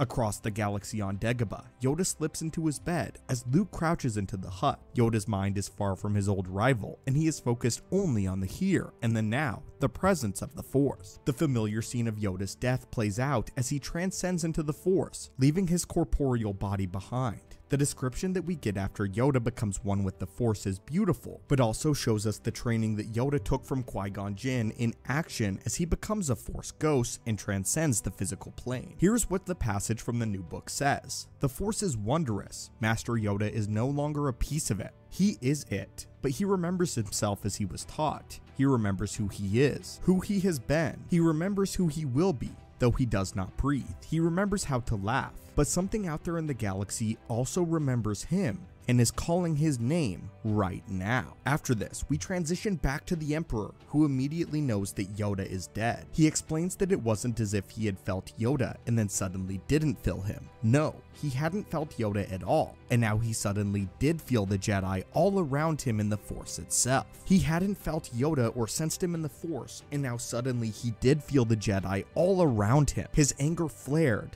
but he realized that Yoda was now dead. This made Palpatine laugh even more, but then His laughs were silence, as from the cosmos a blue glow manifested into existence, taking the form of his old rival. Yoda stood there as a Force ghost, just staring at Palpatine. The Emperor is shocked and says nothing for a long moment, not even knowing if what is appearing before him is even real. Nevertheless, he finally bites out a laugh and says, "You are dead." Palpatine turns away in his throne to look out at the viewport and begins to gloat, asking Yoda if he had come to witness the final glory and ultimate triumph of the Sith. Sidious begins taunting him and telling him that he will soon own Luke Skywalker just as he did his master in Vader. Yoda only has one simple thing to tell Sidious though: win, you cannot. Sidious laughs and responds that he has already won, but as he turns to look upon Yoda's frown, the specter is gone. This extremely brief interaction is all we get between the two masters, but I think that this is incredibly significant as Yoda essentially knew what was going to happen. Yoda was now a part of the Force and could sense that Darth Sidious would never win. Being one with the Force, the Master was undoubtedly privy to knowing the future to some extent, and he wasn't taunting Sidious any farther when he said that he couldn't win. He was just stating that Yoda, now a part of the Force itself, believed that he never would, and was simply stating a fact. Sidious would learn this all too late when Vader would turn against him at the end of the Battle of Endor. I do not believe that Yoda saw everything, as even when Obi-Wan Kenobi was a Force ghost, he did not believe that Darth Vader could be turned back to the light side of the Force and become Anakin yet again. But I also believe that Yoda's comments go a bit deeper. Yoda has now finally achieved the one thing that Darth Sidious desires more than anything else in eternal life. Sidious and all of the Sith in general desire to live forever, and it was Darth Plagueis' main goal to cheat death by using the machinations of the dark side. However, in the end, they can never do this, so instead of taking this final moment to gloat before Darth Sidious for achieving what he never is able to, he simply departs, letting him know that he is now one with the Force and that Darth Sidious is essentially the first person that Yoda decides to visit. He decides to visit Darth Sidious before even Luke, a final part to his greatest rival in that of the Sith. And now, full well knowing that he is one with the Force, and completely a part of the Force itself. In this moment, Darth Sidious is even a little bit shaken, and is awestruck at the fact that Yoda is now all around him. The idea that he could not sense him before, but that now Yoda is a literal part of the Force itself is amazing. But anyway, my friends, what are your thoughts on this? And what are your thoughts on this brand new addition to Star Wars lore and Star Wars canon? And now officially, we know that the first person that Yoda decided to visit once he transcended the physical plane was none other than Darth Sidious in his rival, who just so happened to be thinking directly of Yoda in this moment. What are your thoughts on this in their very final, very brief interaction? As always, my friends, thank you guys so much for watching. Please remember that this is now Star Wars canon, and this is a pretty major addition, and may the Force be with you. You will not stop me. Soon, Darth Vader will become more powerful than either of us. These simple words spoken by the newly crowned Galactic Emperor to the former Grand Master of the Jedi have been either overlooked or misunderstood for a long time now. The reason being that despite what he just stated, it never seems like Sidious is at all eager to relinquish his position to his apprentice, as it is stated in the Rule of Two. Never does he want to submit to Darth Vader. In fact, it seems quite the opposite. Palpatine takes extensive measures to keep Vader in his place, constantly seeks for replacements, and overall seems to almost disregard his apprentice at every chance that Vader isn't immediately proving useful, all while smiling to him and pretending to be his friend. Despite having Vader as an apprentice and spending a great deal of time trying to get Anakin into the role of Darth Vader, we never actually see Sidious training Anakin or Vader in any capacity whatsoever. For the most part, it seems that Vader just follows Sidious's orders for whatever mission or errand he needs him to run at any given moment. This too is contradicted by the fact that Sidious puts on a facade of training by occasionally offering Vader a couple of wise words and talking him out of making poor decisions. However, any form of training is very hands-off on behalf of Palpatine, and we can't help but wonder and ponder on exactly why this is. Why, after everything he went through to acquire Anakin as his new Sith apprentice, has Sidious not bothered to actually actually give him any formal training that we have witnessed? Well, perhaps today we have the answer to this long-awaited question. First though, according to our analytics, many of you haven't subscribed to us yet. Don't worry, we won't make the same mistakes that Sidious made, and we will train you in the ways of the Force. Just hit the subscribe button for daily Star Wars content just like this. Now, students of the Force and acolytes of the galaxy, let us begin. When Sidious said that Darth Vader would become more powerful than either himself or Yoda, he meant it. At this point in time, Sidious was still abiding by the Rule of Two doctrine, and after many years, he believed that he had finally found the ultimate apprentice, the final, most powerful Sith Lord of them all, Darth Vader. Ever since he met young Anakin on Naboo after single-handedly ending the droid crisis by destroying the Trade Federation control ship, Palpatine always meant it when he said that he would be watching Anakin's career with great interest. During that conversation, he could likely feel the Force itself dripping off of Anakin's very being. The Chosen One had arrived, and Sidious didn't have to do much just yet. He knew the boy was far too resilient for the Jedi to work with, and the work would be done for him by the Jedi's dogma and disillusioning the boy. Of course, with careful prodding and subtle manipulations over the years, at the end of the Clone Wars, it was finally time for all of his manipulations to pay off. After he had witnessed a bit of Anakin's anger in the battle with Dooku before, Palpatine organized his own capture and instructed Dooku to take out Obi-Wan early in their duel so that he could watch and gauge Anakin's power for himself firsthand. He also told Dooku to goad Skywalker into the dark side. Soon though, Dooku was forced on the back pedal and actually began fighting for his life once he realized that Anakin had crossed that threshold. And finally, with 2 words, Sidious sealed Anakin's fate, and Dooku's as well. Those 2 words were "do it." From here, it was a slippery slope, and once Obi-Wan was out of the picture to deal with Grievous, Palpatine finally had Anakin where he wanted him, and Darth Vader was soon born. Everything was going according to plan, and just as Palpatine had perfectly foreseen it, and then Mustafar happened. During the duel with Yoda, Sidious had been focused on finally giving the Jedi Master everything that he deserved. It was only after their duel did the dark side whisper to Sidious, and he felt a great disturbance within the Force. This is why Palpatine stopped looking for Yoda immediately after he quietly said, "I sense Lord Vader is in danger." After Mustafar, Anakin was left irreparably crippled, and Palpatine's plans were left irreparably destroyed. All those years of manipulation and planning practically went down the drain instantly. He had the Empire, sure, and the Jedi were defeated, granted, but his true prize, the immortalization of the Sith through the turned Chosen One, was lost in a literal fiery blaze. As he watched Anakin's burned body writhing around on the operating table, his disappointment was immeasurable and undescribable. He was furious with his apprentice and the fact that he had lost, and now the Rule of Two could never continue with him in his current state.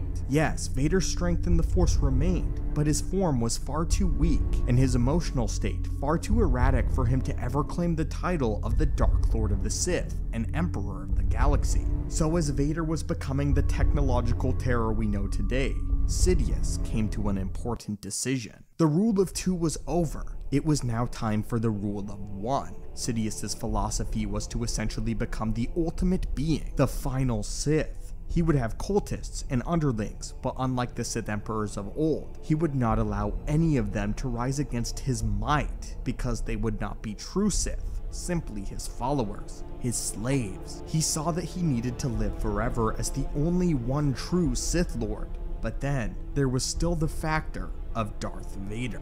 Vader was far too powerful to be thrown away without nary a thought, and yet far too weak to become the ultimate Sith that Sidious had dreamed of. The relationship between them had now become a very complicated one. Sidious tried time and time again to put plans in place to have Vader destroyed. However, each of them fell through as Vader proved to be too powerful to simply be defeated by any other Force wielder. And yet, Vader could never overthrow the Emperor at all by himself. They were at a stalemate. They both knew exactly what the other was thinking, and Vader even called Palpatine out on trying to replace him several times, but neither could overcome the other. They were stuck with each other. Now they had to simply play the game and pretend to be friends as they entered a secret race to outpace the other. Palpatine tried many times to find a suitable apprentice, but no other being even matched Vader's strength, much less exceeded it. So he had to do with the next best thing, which was keeping Vader as down as low as possible. He made sure that his suit was weakening and uncomfortable as he could. And this is where we finally circle back to the topic at hand. He kept as many secrets from Vader as possible, secrets of the dark side that Sidious would have willingly given to a fully formed Darth Vader. But now he was so much less. This is the revelation as to why he never trained him. He forced Vader to reteach himself lightsaber combat and how to utilize the dark side to his own advantage, without Palpatine's direct help. Palpatine refused to teach him formally, in fact, and because of this, Vader would never uncover the secrets that Sidious knew. In the past, Sith Lords kept knowledge from their apprentices in order to make them struggle for it so that they would get stronger. They would feed their apprentices just enough knowledge for them to keep going. However, this instance was much different. It was no longer the rule of two, it was the rule of the one true Emperor.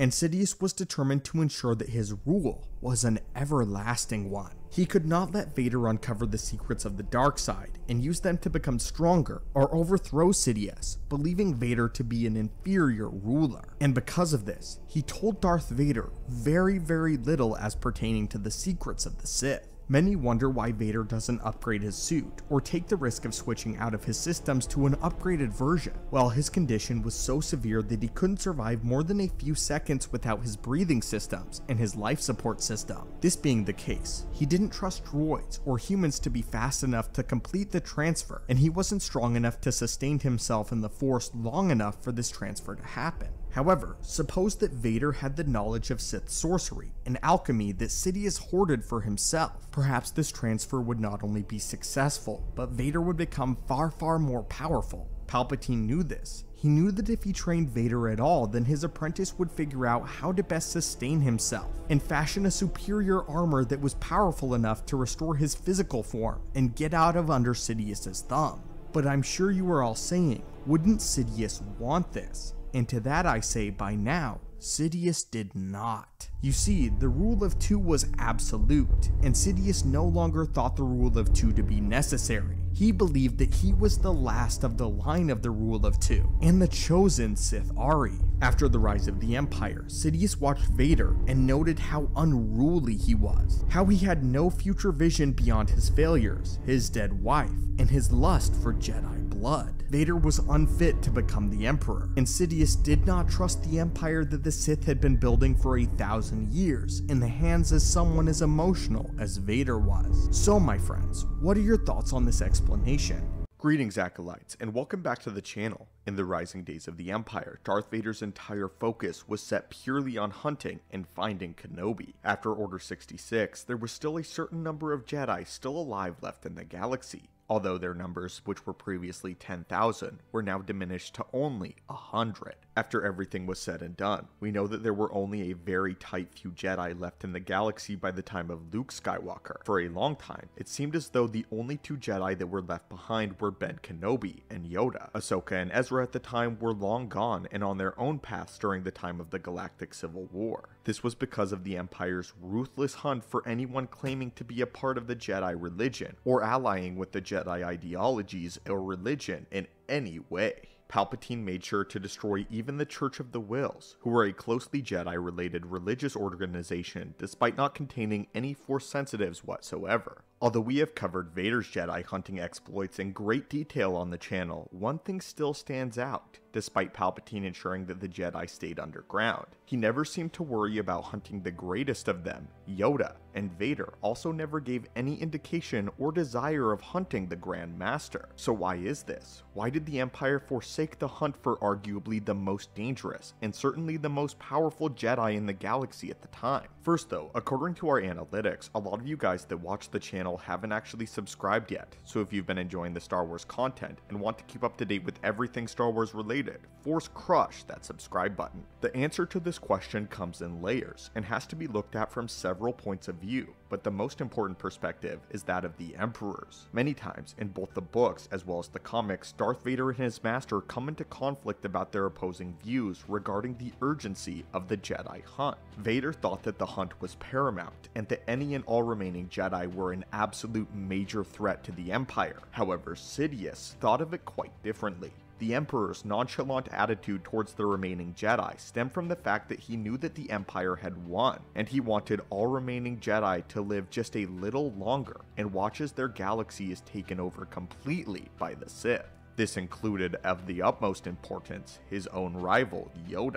Palpatine was well aware of Yoda's survival. After their duel, he had the Coruscant Guard on high alert to look for the Jedi Grandmaster after he fell that great height from the Senate pod. After the clone troopers reported that they didn't find a body, he told them to double their searches. This was until he felt a disturbance in the Force, that Vader was in great danger. The clone troopers never found Yoda, so Palpatine reasonably assumed that he had fled and was now in hiding. In all honesty, this suited the Emperor just fine, as he knew that somewhere out in the galaxy, Yoda was wallowing in a complete and utter failure. Sidious took a great measure of sinister delight in knowing that his enemies, and especially his greatest rival, were having to hide themselves and live in the dark like the Sith had to for a millennia, under the tenets of Bane and the rule of two. But now, Emperor Palpatine was far more concerned with the state of the Empire, and consolidating as much power as possible while building up the Empire. Unfortunately though, for the time being, his apprentice didn't share that same sentiment, nor passion for the Empire. While Sidious was nonchalant, Darth Vader was hell-bent on finding and killing the Jedi that had remained of the Republic. It wasn't enough for him to know that they were suffering under the tyranny of the Empire and being forced to stand by helplessly. Vader wanted blood. He wanted to drink their fear as he drove the life from their bodies by his own blade. He had a bone to pick with the Jedi, and it had become personal. His revenge couldn't be satiated until he slew his old master, Obi-Wan Kenobi. It would take several incultations by Sidious and a bad experience before Vader would realize just how destructive his habits were for himself. But how does this relate to Yoda, the Grandmaster? Well, we aren't really given an idea of what Vader thought regarding the Jedi Grandmaster, but it wasn't something that was on the top of his hit list for sure. We could speculate that perhaps Vader knew deep down that in his new state, it was laughable to think that he could face Yoda's power and skill. However, we here at the channel do not believe this. Another speculation we could offer as to why Sidious didn't bother sending Vader to find Yoda is perhaps also he knew that Vader would not be able to stand up to him, and Sidious perhaps wasn't ready to gamble with his greatest prize against a foe that was more or less irrelevant in the grand scheme of things. What I believe though is that Vader and Yoda would have been very closely matched in terms of skill with the lightsaber as well as even potential in the Force, and Vader did have a decent chance of defeating Yoda. But at the same time, Yoda also had a decent chance at stopping Lord Vader, and Sidious was not willing to risk this for someone that caused no foreseeable threat to the Empire. Now though, all of this was not to say that the Emperor didn't want Yoda to be found. There was a bounty set on Yoda by the Empire, and it was a handsome bounty indeed. So handsome in fact, that the Empire was getting an overwhelming number of false claims by bounty hunters attempting to collect on the Empire's prize. The Imperials were bombarded by so many of these false claims that they had to change the rules concerning the bounty. Firstly, they wanted Yoda alive, and any claims found to be false would result in capital punishment, up to and including death by the counterfeiter. Yoda's chosen destination was a true stroke of genius though, and wisdom on par with his reputation. The Dagobah system was a planet that was far out of the way, in the back of the Outer Rim. It has once been a separatist-controlled system, but after that was abolished, no one really laid claim to the swamp world despite its appearance on numerous star maps. Not to mention the power of the dark side nexus located in the cave on Dagobah was strong enough to hide Master Yoda's impressive signature in the Force. Yoda was both hiding in and out of plain sight at the time. There was actually a time that Vader sent out a search party purely to indulge a small part of his curiosity, but after they came back empty-handed, Palpatine waved it off completely. During one of Sidious and Vader's many conversations on the topic of the Jedi, Sidious laughed in Vader's face after Vader had mentioned that the Jedi pose a significant threat to the Empire. Sidious then said he defeated Mace Windu, one of the Order's most powerful Jedi, and not even Yoda could stop him. Sidious would then go on to say that he had plans ready in case any Jedi ever did try to rise up again. The Emperor then dismissed Lord Vader with no inkling of what these plans may have been, which greatly perturbed the Dark Lord, as he was now beginning to wonder if his master trusted him at all. Well friends, what are your take on this apathetic view of searching for the former Jedi Grandmaster on behalf of Palpatine? Do you think it was in the Empire's best interest to have focused their resources elsewhere? And if they had found Yoda, do you think there could have been anything Vader or the Empire could do at all to have triumphed over him? Do you think that Vader and Yoda were a match for one another? Let us know your thoughts on this down below. And as always, may the Force be with you, and have a great day. Throughout the course of his life, Emperor Palpatine has seldom been significantly challenged in either the political arena or the field of physical combat, as his skills in both corners are largely unmatched to this day. As the greatest rival to the Jedi Order, a gifted manipulator and talented duelist, his greatest fears and most dire threats to his rule could often be addressed by his own incredibly diverse skill set. Political rivals that stood in his way could be manipulated, much like how he had Chancellor Valorum removed from office to make way for his own election. And in the arena of combat, even the most gifted warriors would fall victim to his blade, leaving Sidious seemingly utterly undefeatable. Throughout the war, he balanced each of these skills with precision and grace, giving off an aura of invincibility. So then, this raises an important question. Why did he come to fear one particular individual who had formerly served as his greatest asset? Who could cause Palpatine to grow weary and cautious during the dying days of the Republic, despite him having all of the power he could need to defend himself? Well, today, students of the Force, let's dive into why Palpatine grew fearful of none other than his very own apprentice, former Jedi Master Dooku. First though, according to our records, many of the Force attuned that have visited our archives have not yet joined our order. So if you've been enjoying the daily openings of holocrons, be sure to reach out and force crush that subscribe button. Now, let us begin. Recently, we released and produced a video on why Darth Sidious feared Qui-Gon more than any other Jedi. But while Qui-Gon Jinn was the greatest threat that the Republic could offer him, his fear of Dooku was driven for very different reasons. We do encourage you to check out our video on why Palpatine feared Qui-Gon though, but let's discuss why his fear for Dooku was so different than this. This fear first arose when the Clone Wars first began. After Darth Sidious ultimately caught word that Dooku was able to duel Master Yoda in Attack of the Clones to a standstill on Geonosis, while Dooku ultimately had to endanger the lives of Obi-Wan and Anakin in order to escape the wrath of the Grand Master. The duel was fairly even throughout the course of its duration, and there was no overtly clear victor. He was able to keep pace with the Grand Master of the Jedi Order despite crossing 80 years of age when this duel took place. And although Dooku did not outright defeat Yoda, this was still an incredibly formidable feat of power, one that Darth Sidious noted carefully. At the time, Sidious was considered to be the most powerful Sith Lord that had ever existed in Star Wars history, but he had yet to test his skills against Yoda in physical combat, or any Jedi of note for that matter. It wasn't until the Clone Wars commenced that he began dueling more regularly, defeating Savage Opress and Darth Maul on Mandalore, and facing off against Mace Windu and Yoda as the Clone Wars came to an inevitable close, just to name a few notable duels. In truth, Darth Sidious never believed that he would ever truly need his lightsaber all that much, and was far more focused on his gifts that could be attuned to him through the dark side, rather than skill with a blade. However, hearing that his apprentice was able to stand his ground against one of the best Jedi duelists of the era, and possibly in galactic history, was incredibly alarming to Sidious, and it caused him to reconsider his own abilities as a duelist and the very distinct possibility of Dooku overwhelming him with the blade. Many of the Jedi did not stand up to Sidious's prowess in lightsaber combat, but his true threat to the Jedi Order lay in his manipulation tactic, meaning that he didn't need to be better than most Jedi in lightsaber combat, although he wanted to be.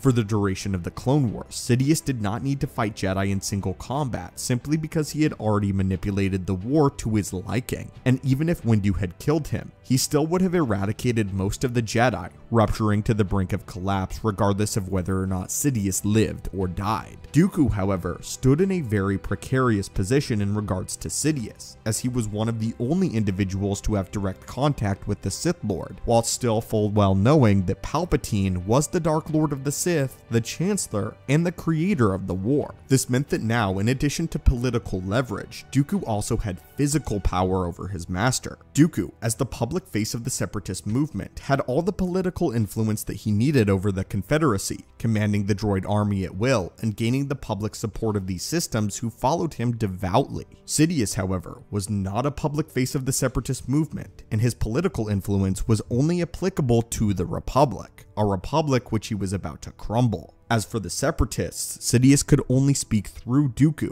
and had no direct power, meaning that his manipulation tactics wouldn't work on the Separatists without Dooku's assistance and being the voice. And furthermore, it meant that if Dooku ever decided to turn on Sidious, he would have to fall back on his prowess in lightsaber combat, something that he had always assumed would help him defeat his aging apprentices. Before the duel between Dooku and Yoda on Geonosis, Darth Sidious believed that he was the clear better of Dooku and Yoda at the same time. However, he was more unsure about the Grand Master. This is why it was so shocking for the Sith when Dooku met Yoda on even ground. While he knew that Dooku had once been a paragon of the Jedi Order and one of their most talented swordsmen, he also had reason to believe that Dooku could no longer achieve this height of his former glory in his age. After abandoning the ways of the Jedi to attend to matters on Sereno and learning the ways of the dark side combined with his advanced age, it stands to reason that Dooku's political power would be seen as more dangerous than his physical power. But now Dooku had both. Sidious always believed that Dooku was a feared combatant and was more than capable to dispatch nearly any Jedi of the Order. Again though, Yoda was different. Upon discovering that he had nearly defeated Yoda, Sidious's entire worldview was brought into question, and Sidious was left to wonder whether or not he could actually defeat Dooku as easily as he had formerly believed. This innate uncertainty was also augmented by the inclusion of Asajj Ventress to the battlefield, as Dooku took to training this gifted Sith assassin as his own. As the war waged on, Dooku and Ventress began to build a personal connection to one another, which soon began to resemble the very same relationship that he had once shared with Maul all those years ago. Contrary to popular belief, Darth Maul was actually taken under Sidious's wing while his own master Darth Plagueis was still alive, under the guise that Maul would be used as a public assassin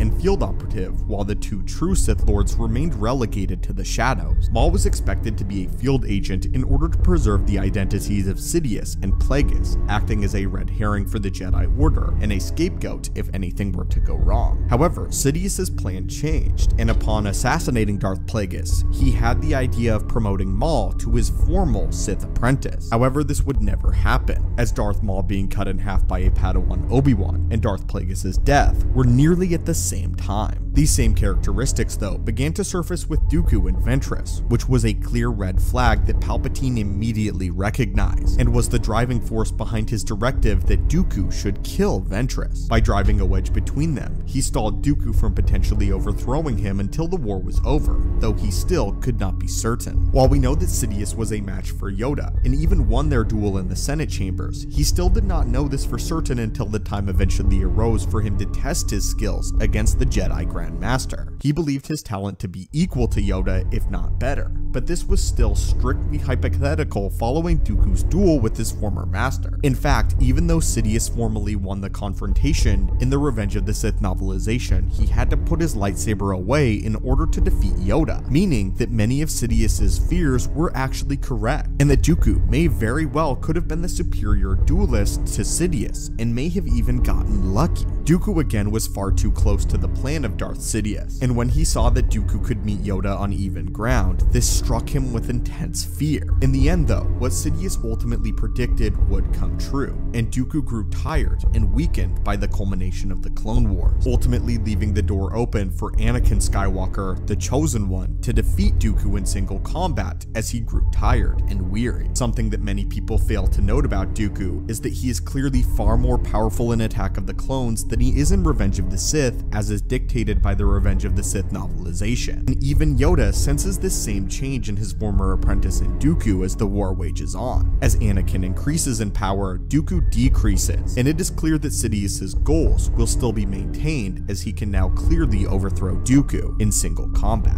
This doesn't change though the fear that he had for his apprentice for some time following the events of Attack of the Clones. But now, my friends, I would love to hear from you. What are your thoughts on this? What are your thoughts on Dooku and the fact that he met Yoda on even ground and that they very nearly met at a stalemate? Do you think that Darth Sidious would be able to overthrow Dooku if they ever came to blows? Or do you think that Sidious's fears against Dooku were very warranted? As always, my friends, thank you guys so much for watching the channel. Hit that subscribe button and may the Force be with you. Darth Sidious is undoubtedly one of the most powerful Sith in history, with his command over the Force being his true calling card. Sidious was so powerful, in fact, that he had stated on one occasion that he believed himself to be above the use of a lightsaber, and that he merely used a lightsaber to mock the Jedi. However, there are many holes in Sidious's statement that would render this notion untrue. The fact that despite that he had mastered all 7 forms of lightsaber combat, he still felt challenged by Dooku's skill and Dooku's own rising power. He had technically lost the duel with Master Yoda on Coruscant in the Senate chamber, and he kept the second backup lightsaber. A lightsaber that he used at times when no Jedi were present, and chose to use a lightsaber against other Force wielders. If Sidious truly believed he was too powerful for a lightsaber, then these things would not have happened. This is what we wanted to open a discussion about today. We want to look at the facts and challenge Sidious's claim. It is no secret that we know of Sidious's opinions on lightsabers, which is that he doesn't really like them.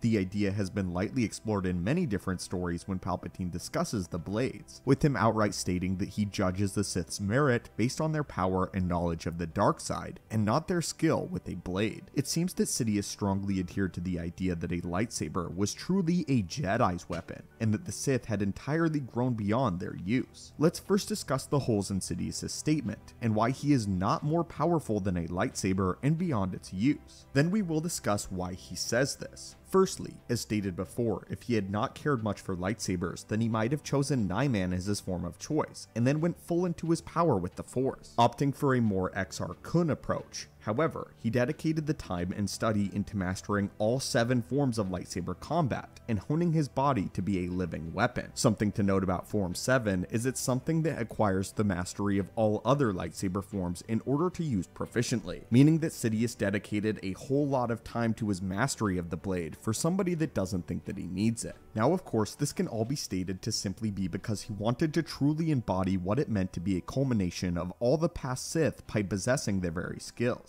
However, we know that Sidious never really intended in being in very many duels, as when his grand plan came to fruition, it would require very little saber-to-saber combat and fighting at all. Despite this though, Sidious always kept a backup lightsaber, which meant that he was planning on a contingency plan in case he lost his own original one. Sidious wouldn't need such a contingency if he never planned on using his first lightsaber. I also want to call out Sidious's claim that he uses one merely to mock the Jedi. This, I do believe, is true, but not to the extent that Sidious claims. It is true that he made his lightsaber out of expensive metals, which essentially rendered it more as a piece of jewelry than anything else. This was a direct affront to the Jedi's humbler, more monk-like way of living. And Sidious wanted to counter this with an expensive and an elegant weapon, which goes against the very fundamentals of a Jedi. However, very few Jedi even ever saw Sidious's lightsaber, with only one ever living to tell the tale. The thing about it is that Sidious used his lightsaber more often when Jedi weren't present, such as when he dueled Maul and killed Savage Opress, and when he survived the ambush on Ryloth in the Lords of the Sith novel. Now, of course, we can argue aside that Sidious probably used his sabers with Maul and Savage to embarrass them as well, and show them how inferior they were to him, a true Sith Lord, mocking their reliance on their own lightsabers. But how does one explain what happened on Ryloth in the canon novel Lords of the Sith? In the novel, Vader and Sidious end up crash landing on Ryloth during a rebellion uprising, and the two Sith Lords have to survive many perils, and Palpatine actually uses his lightsaber not once, but 3 times during the whole book. The first was when he used it to help kill the resistance fighters that ambushed him as well as Vader. The second time was when he and Vader fell into a nest of large creatures, and they fought together to kill them using their lightsabers. And the third was when he actually was about to kill a little girl with his lightsaber before Darth Vader stopped him. If you ask me, these actions don't describe a man who doesn't seem to be too powerful for such a weapon, especially of course because no Jedi are ever present here. Even though he was a highly skilled duelist, able to contend with even the most masterful of combatants while treating it like playtime, he still lost the duel to Yoda on Coruscant in Blade to Blade. And when I say he lost the duel, I don't mean the battle entirely, which was more or less ended on a stalemate with Yoda having to retreat once the guard arrived. I mean, as far as lightsaber to lightsaber goes, Yoda technically won the duel as he had defeated Sidious on even ground, besting him at lightsaber combat and actually disarming the Sith Lord according to the novelization for Revenge of the Sith. After Yoda disarmed him, Sidious flew up to another Senate pod, gaining the high ground and deciding to fall back on the area in which he was more skilled. That of course being the Force. Yoda and the Emperor engaged in a Force battle. However, in this area, Sidious was the superior. So what can we gather from this duel and this information? I think a good conclusion to draw here is that although Sidious is very powerful with the Force, there are situations where a lightsaber is warranted, even in his mind. I fully believe that the duel with Mace Windu and the Masters was an instance where he was mocking them, but in the duel with Yoda, he was disarmed and had to fall back on his Force abilities, where of course he was more superior.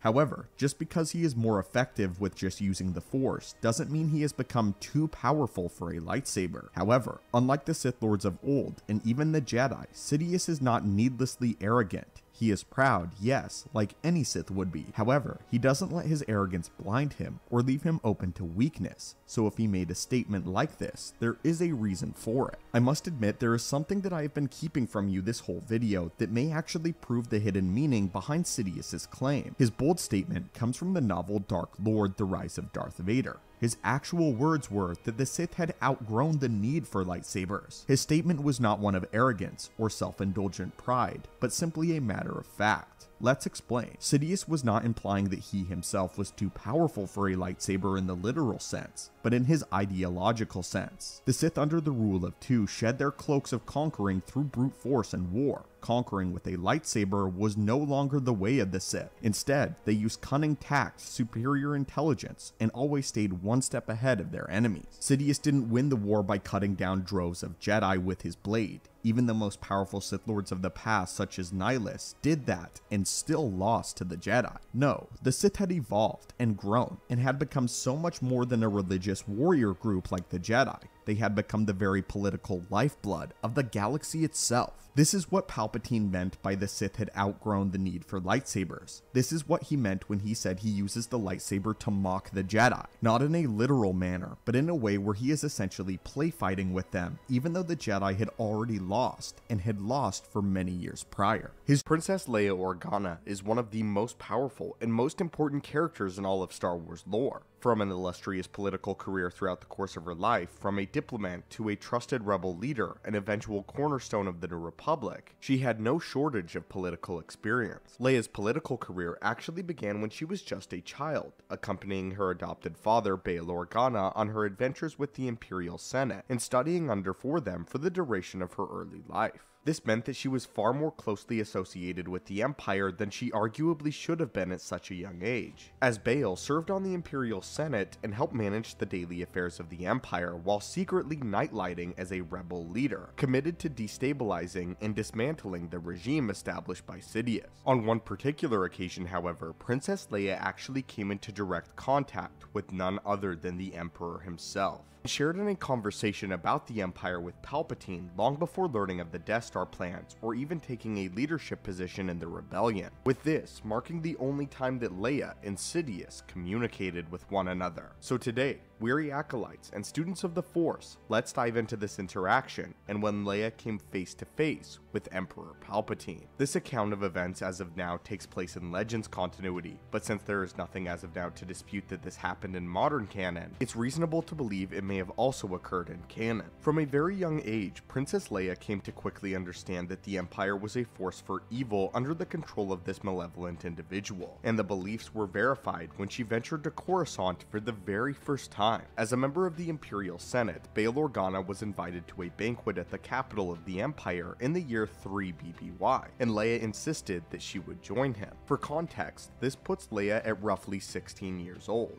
Although he understood the risks of bringing Leia involved, Bail reluctantly agreed to bring his daughter if she was accompanied by guards from Alderaan at all times. And since she had never displayed any Force-related sensitivity or abilities, he believed that she would be relatively safe from detection from Sidious. While on Coruscant, she was shocked immediately, as she quickly got an up-close and personal look at the xenophobic and racist practices of the Emperor as she entered the slums of the Imperial capital. Though she had been developed an early sense of empathy for those who had been oppressed by the Empire, knowing that the Empire ultimately had to be dismantled, this was her first, most personal look at the actual circumstances, and the circumstances under which non-human entities lived under the power of Sidious. This led to her developing a very early sense of contempt for the Emperor, and her aggressive nature meant that should she ever come face to face with him, she would be eager to berate him, and this party offered her the prime opportunity to do so. She told her father that night that it was her intention to call out the wrongdoings and confront Palpatine about his methods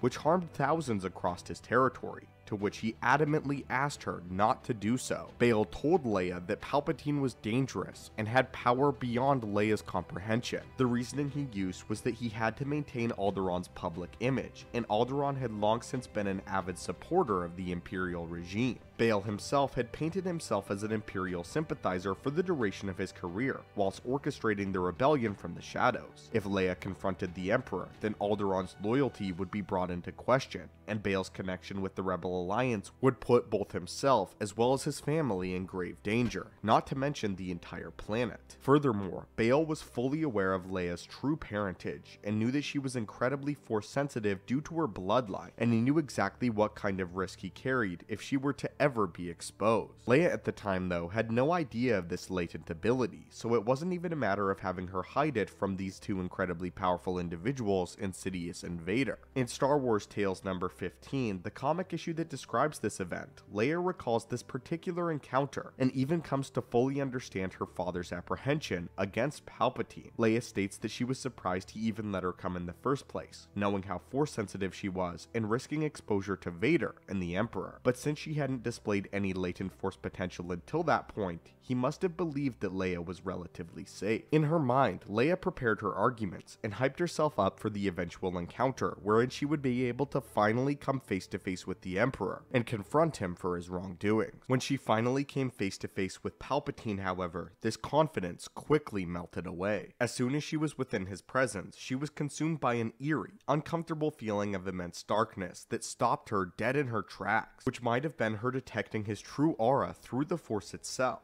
or it might have been simply his imposing presence before her. Even the brave and headstrong Princess Leia, future leader of the rebellion and fearless soldier, was petrified of Palpatine's mere presence. She describes him as being consumed in the darkness, and she believed him to be one of the single most evil individuals that she had ever encountered. In fact, she confirmed it, and all Palpatine did was smile at her as her aggression and arguments dissipated. Unable to speak beyond a small thank you, Palpatine admired her ferocious nature and stated that he looked forward to her joining the Imperial Senate one day, knowing of Leia's reputation. While Leia crumbled under the pressure, this led one of the most important moments in her life, and one that would define the future of her involvement with the rebellion. The emotion that Leia Organa was left with when she had this devastating encounter with the Emperor was simply that of fear. She had sensed something and felt something within the Emperor that she had never experienced before, and this was Leia Organa's truest brush with the dark side. It was following this, though, and Leia being inconsolable, that Bail Organa revealed the truth, and revealed that there was an underground network of rebels working to overthrow Palpatine and his empire. Thus, Leia Organa took her first steps into the rebellion, and it was this moment with Darth Sidious, Emperor Palpatine, that defined Leia as a rebel leader. She sensed the very dark side of the Force within the leader of the Imperial Senate, within the Emperor himself. In many ways, this served as a major awakening for Leia, as this is her first major brush with a Force wielder, if we're not counting the Obi-Wan Kenobi series. This is also her first experience with the dark side of the Force, and it's incredible that although Sidious was unable to sense Leia had any latent Force potential, that she could sense his so purely, as Sidious is quite famous for actually hiding his Force signature. That is why many of the Jedi did not detect him during the prequel era. However,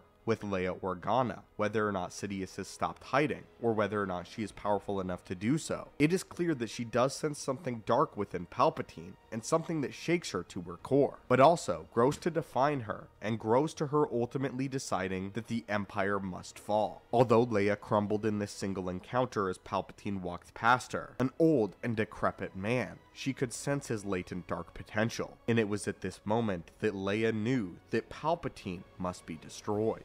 Throughout the centuries of the Sith rule during the post-Bainite era, the rule of two grew into perhaps the most important and most prevalent doctrine for all future Sith to follow, allowing only one master and one apprentice to rule the regime of the Sith at any given time. A master to hold the power and to covet it, and an apprentice to desire it above all else. As the years went on though, various Sith attempted to break this sacred precedent or bend it to their own will, with some taking on dark side apprentices or Sith assassins to do their bidding, while most blatantly took on a new Sith Padawan before executing their masters, and bringing the tradition full circle, some did not follow this doctrine. During the Age of the Empire, for instance, Darth Sidious and Darth Vader employed a legion of over a dozen sinister assassins known as the Legion of Imperial Inquisitors, tasked with hunting down any floundering Jedi survivors and executing any remaining trace of the Old Order that they could find. While these Inquisitors were not formally considered to be Sith in any traditional sense, they were innately strong dark side practitioners with affinities for lightsaber combat and a malicious disdain for the Jedi, making them pseudo-Sith by all logical definitions. However, Dark Jedi seems more accurate. Given the employment of these Inquisitors, however, and this major risk that Palpatine was undertaking by having them, why wasn't Palpatine fearful that Vader and the Inquisitors might seek to overthrow him if Palpatine was offering all of these dark side adepts that would listen solely to Darth Vader, all of these potential apprentices at Vader's disposal? So why wasn't Sidious afraid at all?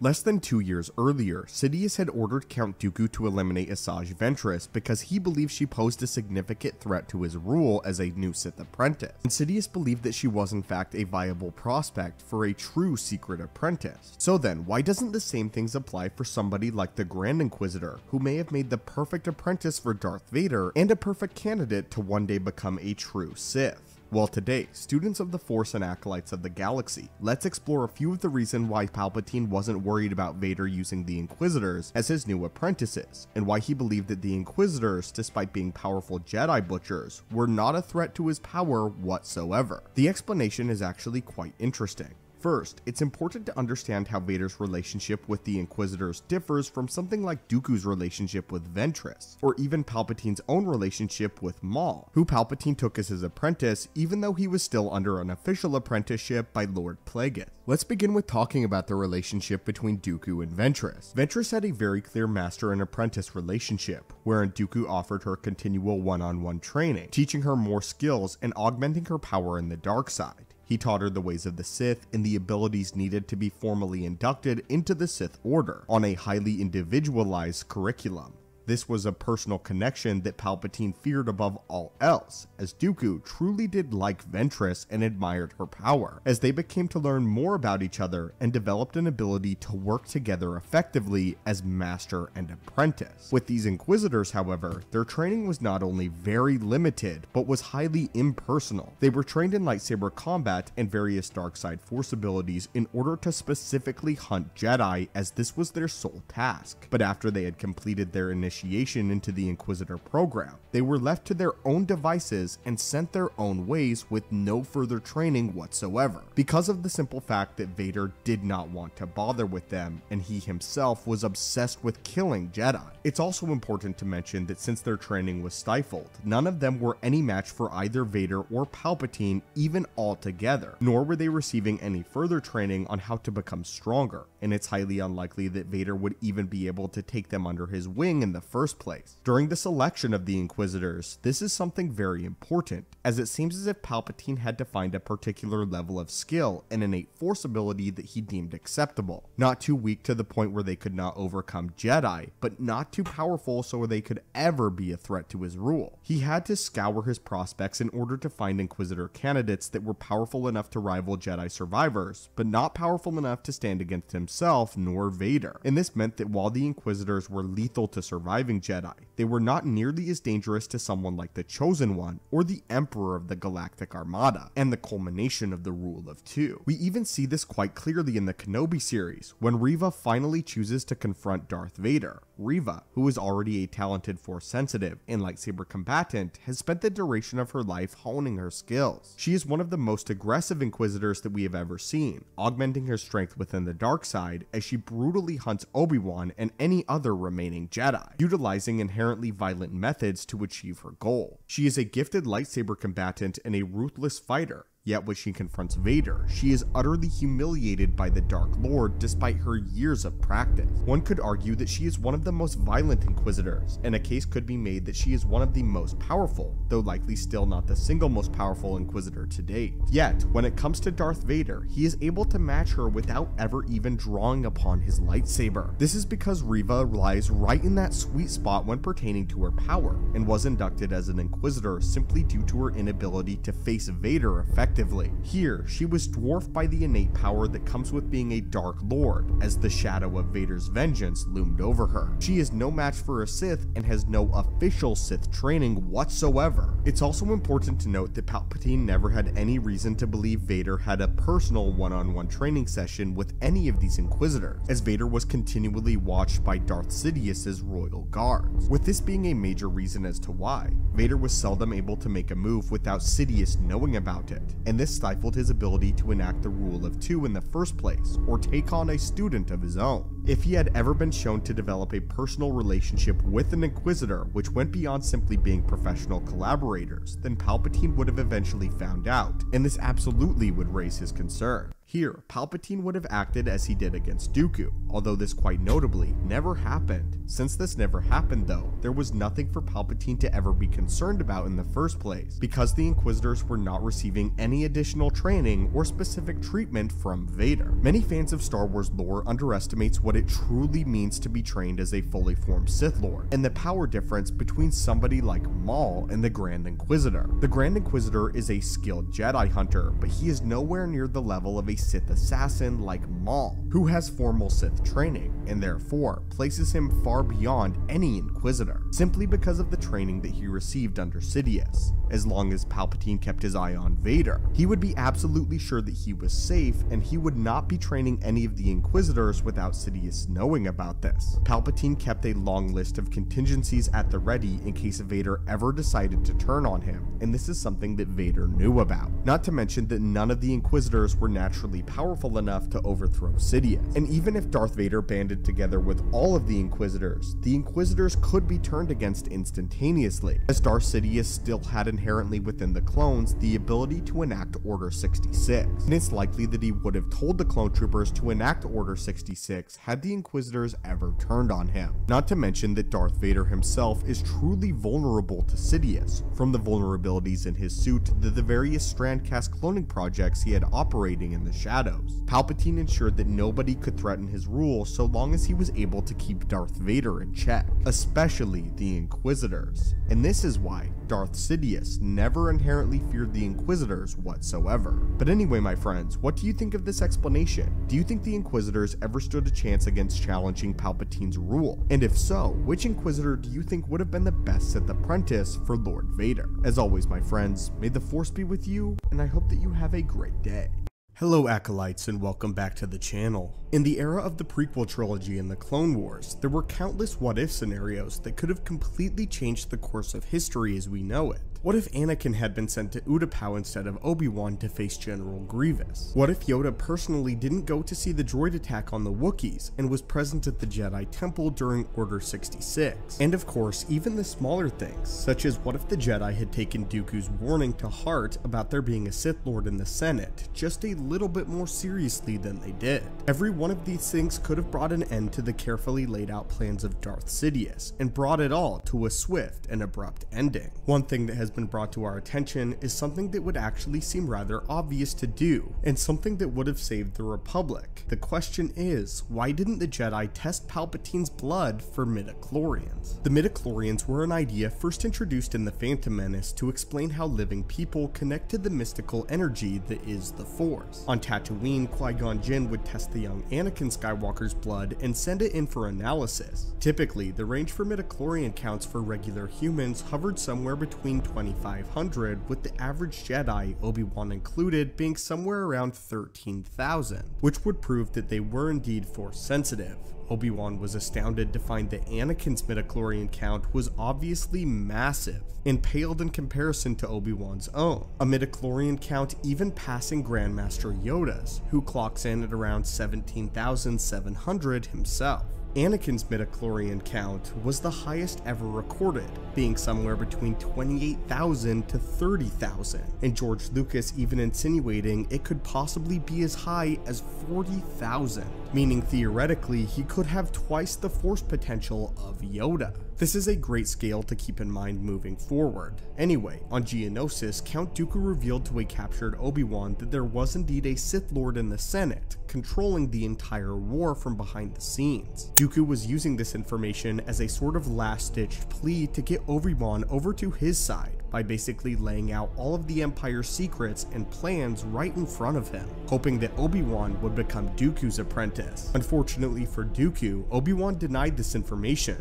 though he did end up reporting it to the Jedi High Council. Due to these leading factors, one would think that they would start testing all senators for Force sensitivity, beginning obviously with Palpatine. Mace Windu himself even said in Revenge of the Sith that the dark side surrounds the Chancellor, so why didn't they test Palpatine's blood for midichlorians? Well, Acolytes, we have the answer today, and a revelation that some Jedi did actually think of this plan. First though, according to our analytics, a lot of you guys that watch the channel haven't actually subscribed yet, so if you've been enjoying the content and want to stay up to date with everything Star Wars related, force crush that subscribe button. One simple answer is the Jedi's hubris. The Jedi were so arrogant that they couldn't possibly believe that any Sith Lord would be in the council without them sensing it, not knowing the underlying factors that were clouding their very vision. Many factors that worked directly in Palpatine's favor: the Jedi's pride, the war at hand, and the fact that the Jedi Temple is literally built right on top of a Sith shrine. Video on that on the horizon, and possibly even Palpatine using Sith artifacts in his office to corrupt the Jedi's insight.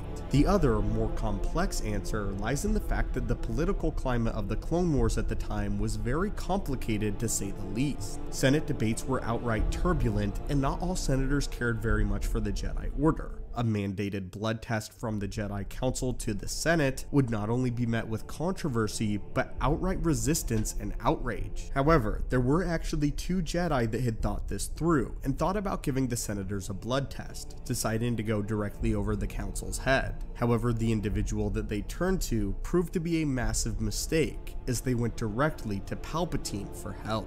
This master and his apprentice would explain everything to the Supreme Chancellor, and offer that perhaps if he performed a blood test, then everyone in the Senate would follow his suit, so that they could then narrow down the search for this elusive Sith Lord. It was true that this Jedi Master and Palpatine had actually been friends, or at least the Jedi Master believed that they had been friends, which is why he felt so confident going directly to Palpatine, who at the time actually had an exemplary relationship with the Jedi. Not to mention Palpatine's approval rating at the time was at an all-time high. Anyone who was someone that wanted to keep their political reputation intact were going to do as the Chancellor did. The problem the Jedi were running into was that they would need a warrant to mandate a mass blood test, and such a warrant could only come from the Supreme Chancellor. Knowing this, these two naive Jedi laid out everything before Palpatine, secretly of course Darth Sidious. Palpatine silently considered his options for a moment, knowing that he couldn't possibly go through with the test. All this time using every bit of his resources to keep the Jedi's vision clouded, furious that it could all crumble due to a simple blood test that would undoubtedly reveal his whopping 20,000 midichlorian count.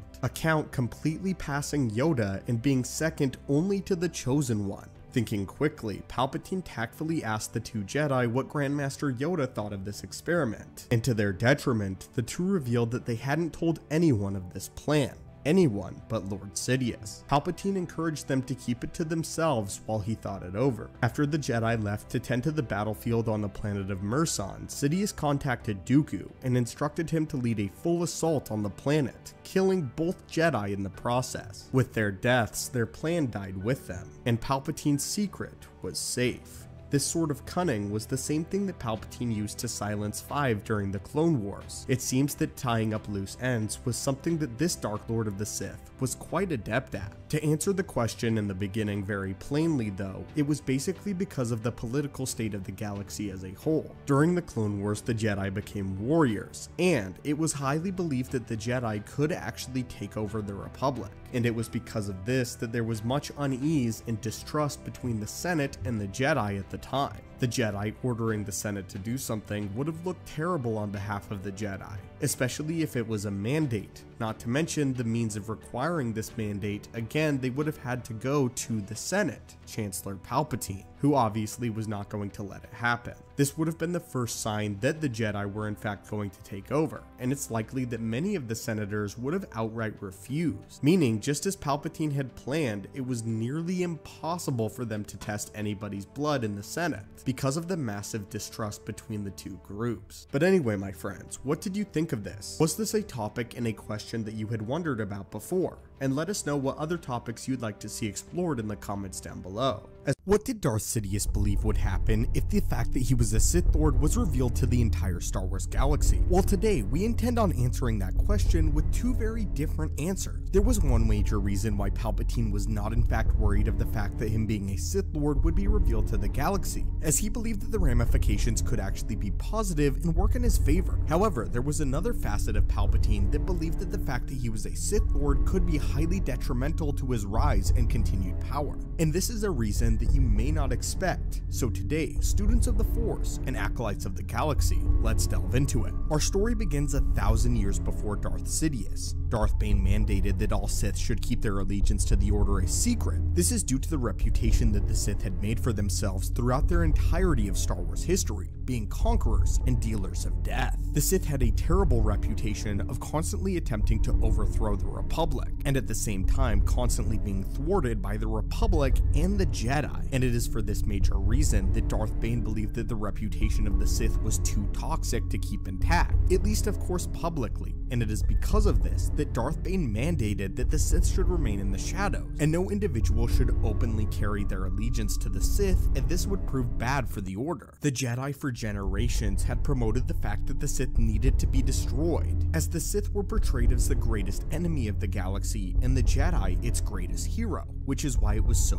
crucial for the Sith to remain hidden. This was actually a new addition added by Darth Bane, as before this, the Sith title was wielded quite openly, and Sith were proud of the fact that they were in fact dark side aligned. But Darth Bane changed this entirely, along with implementing the Rule of Two. This began a great era of secrecy for the Sith, where it was important to believe that they were utterly destroyed during the previous war, and that the previous era of Sith was no more, and that the Sith were completely wiped from the star maps, allowing the Sith to not only move from the literal shadows, but the shadows of the galaxy in plain sight. From the shadows is where they would formulate their master plan and would not be targeted purely based on their beliefs and doctrine as a Sith Lord, as well as be placed upon the past transgressions of the Order and the galaxy, as Darth Bane considered this to be a huge drawback for the Sith and therefore attempted to do away from it, something that was quite brilliant. And without this, it would have been quite difficult for the current generation and Sidious and Vader to rise to such prominence. Based off of what we know, Palpatine also followed this strict doctrine by the fact that no one publicly knew that he was in fact a Sith Lord, or at least those that did were very close to him and select. It's even more telling that Darth Sidious kept this intact after his rise as Emperor, as even after he became the Emperor of the entire galaxy, very few individuals knew the fact that he was in fact a Sith Lord. The very few that did had either been outright told or had deduced it themselves, such as Thrawn or Tarkin. In the end though, Palpatine came to a conclusion of his own separate from that of Darth Bane, and in a rare occasion, he actually disagreed with the philosophy of Bane and believed that if he so desired to, he could reveal to the larger galaxy that he was in fact a Sith. And this is why.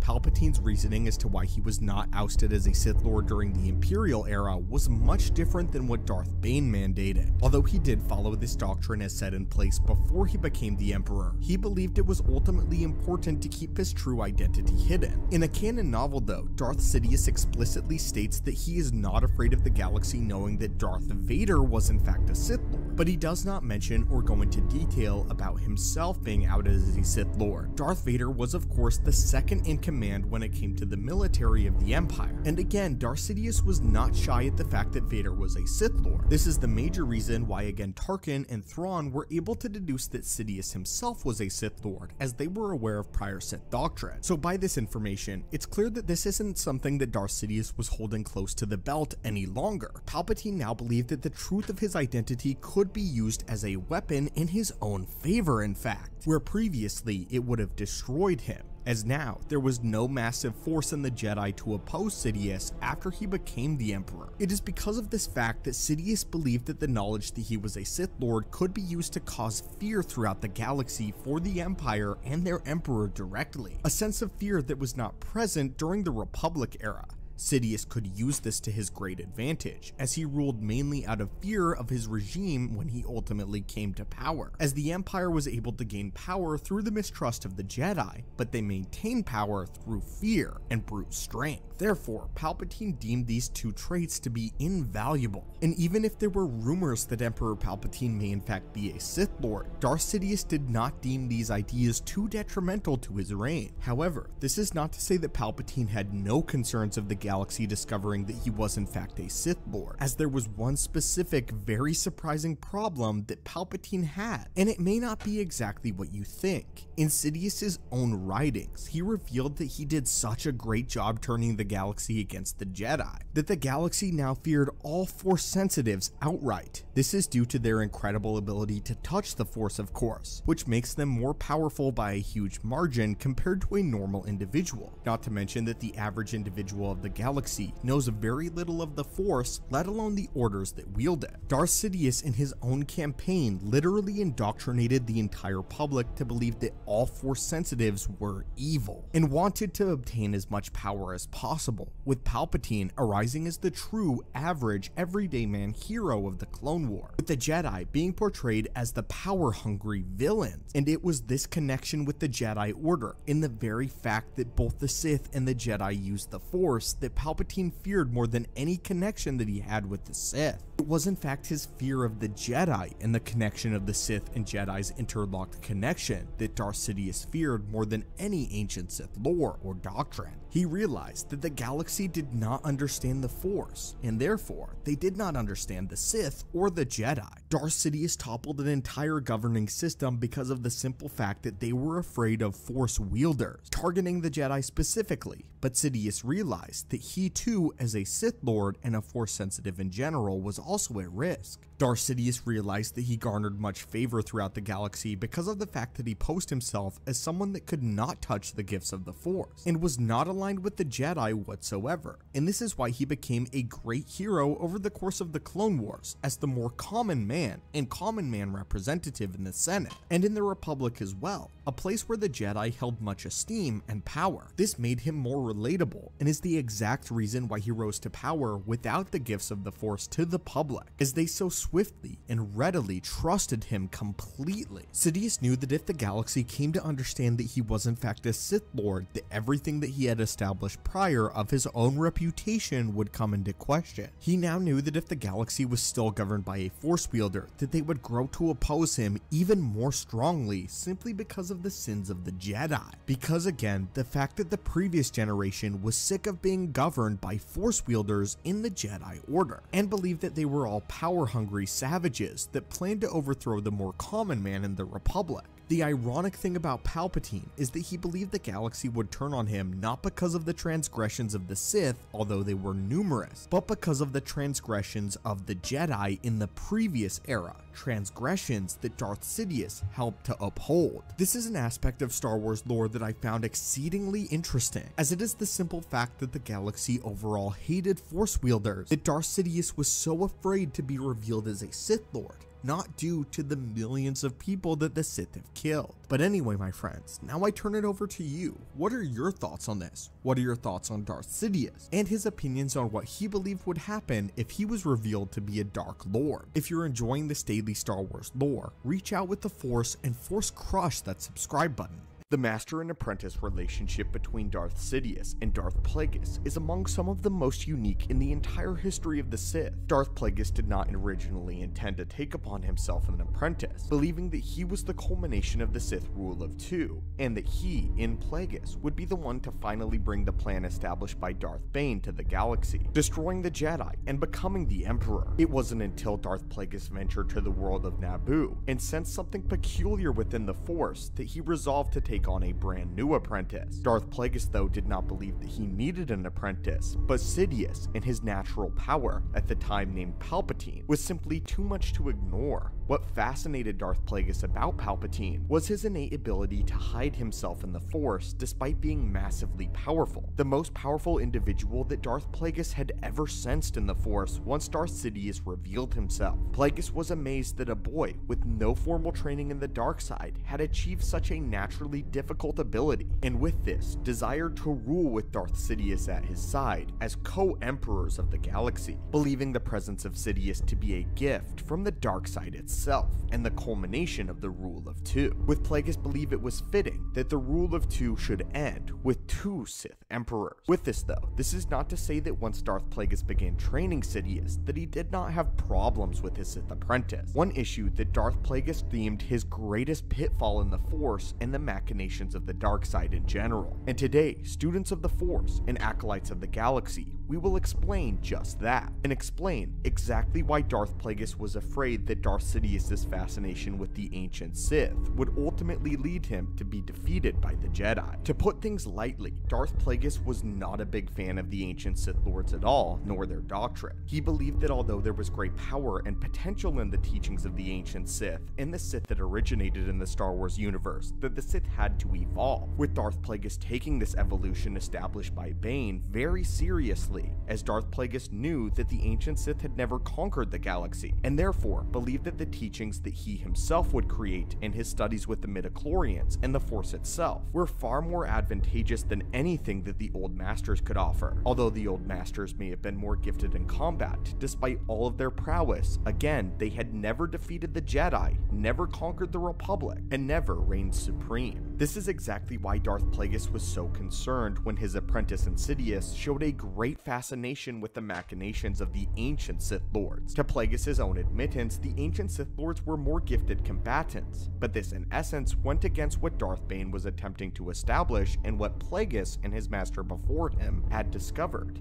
That being that the Sith did in fact need to change, and that the Sith would never be able to seize the galaxy simply by superior strength and arm. This is why Higo Damask, who was in fact Darth Plagueis, was a highly influential political figure in the galaxy, being the head of the banking clan, and Darth Sidious and Palpatine having huge political power as well, being born into the noble house of Palpatine and with ambitions of becoming the Supreme Chancellor. These were the methods in which the Sith would ultimately conquer, and therefore when Darth Sidious showed huge interest in discovering the Force abilities and the histories of the ancient Sith Lord, Darth Plagueis ultimately denied him of this knowledge. Darth Sidious had a huge desire to venture to the ancient Sith worlds of Korriban and Zyos. Sidious wanted to explore the ancient tombs of these masters in search of knowledge and their histories, but this is something that Darth Plagueis ultimately banned Sidious from doing. And unlike many Sith Lords, Darth Sidious actually obeyed his master. Plagueis believed that Darth Sidious needed to focus on creating his own path in the dark side of the Force and not be influenced by the ancient Sith Lord that had come before him and had ultimately failed. Sidious believed that if he were to ever conquer the incredible might of Darth Plagueis though, he needed this information,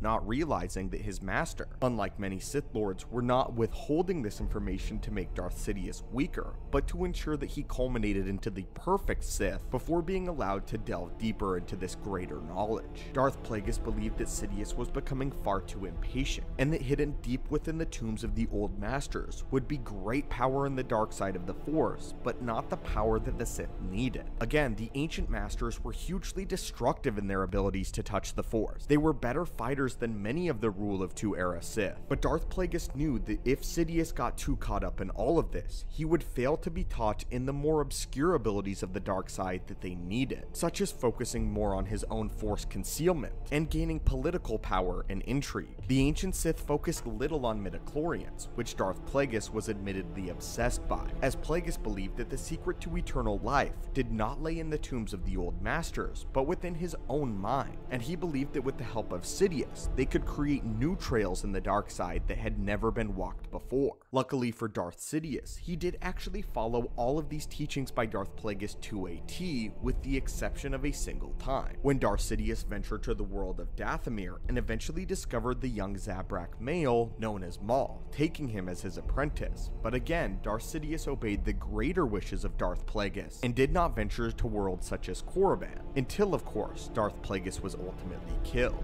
Following the death of Darth Plagueis, Darth Sidious did actually venture to these worlds, but he would not be corrupted by the knowledge held within in the old masters. Instead, what Darth Plagueis wanted ultimately did occur, as Darth Sidious had created his own path in the dark side and was his own unique Sith, and simply used the teachings of the ancient Sith to amplify his knowledge and powers. But they were not the foundation in which that he was constructed. Darth Plagueis had huge faith in Darth Sidious, but he feared that he was overly ambitious and highly impatient, believing that if he looked at the old knowledge first, then he would become more akin to the ancient Sith and more like a Sith warrior rather than a true Sith Emperor. What is very unique about Darth Plagueis is he never intended to withhold any true knowledge from Darth Sidious, which is something that many would consider his greatest fatal mistake. Darth Plagueis desired to share all of his knowledge with Darth Sidious and for the two of them to reign as equals, which in a sense does go against the doctrine of the Rule of Two. Darth Sidious, however, staunchly held to the Rule of Two, believing that one day he would in fact kill Plagueis. The downfall of Plagueis, though, is that he simply trusted Sidious far too much, and any knowledge that he decided to withhold from Sidious was actually for the betterment of the young Sith Lord. But anyway, my friends, and students of the Force, what are your thoughts on this insight, and the fact that Darth Plagueis did not want his apprentice Sidious to study the powers, machinations, and scripts of the ancient lords who had failed to conquer the Republic, at least until Sidious had established his own laws in the dark side and his own creations? Do you believe that this was a major contributing factor into Sidious's great power and his eventual rise, like we do here at the channel? As always, my friends, thank you guys so much for watching and continuing to support. May the Force be with you, and I will hopefully see you in a later video.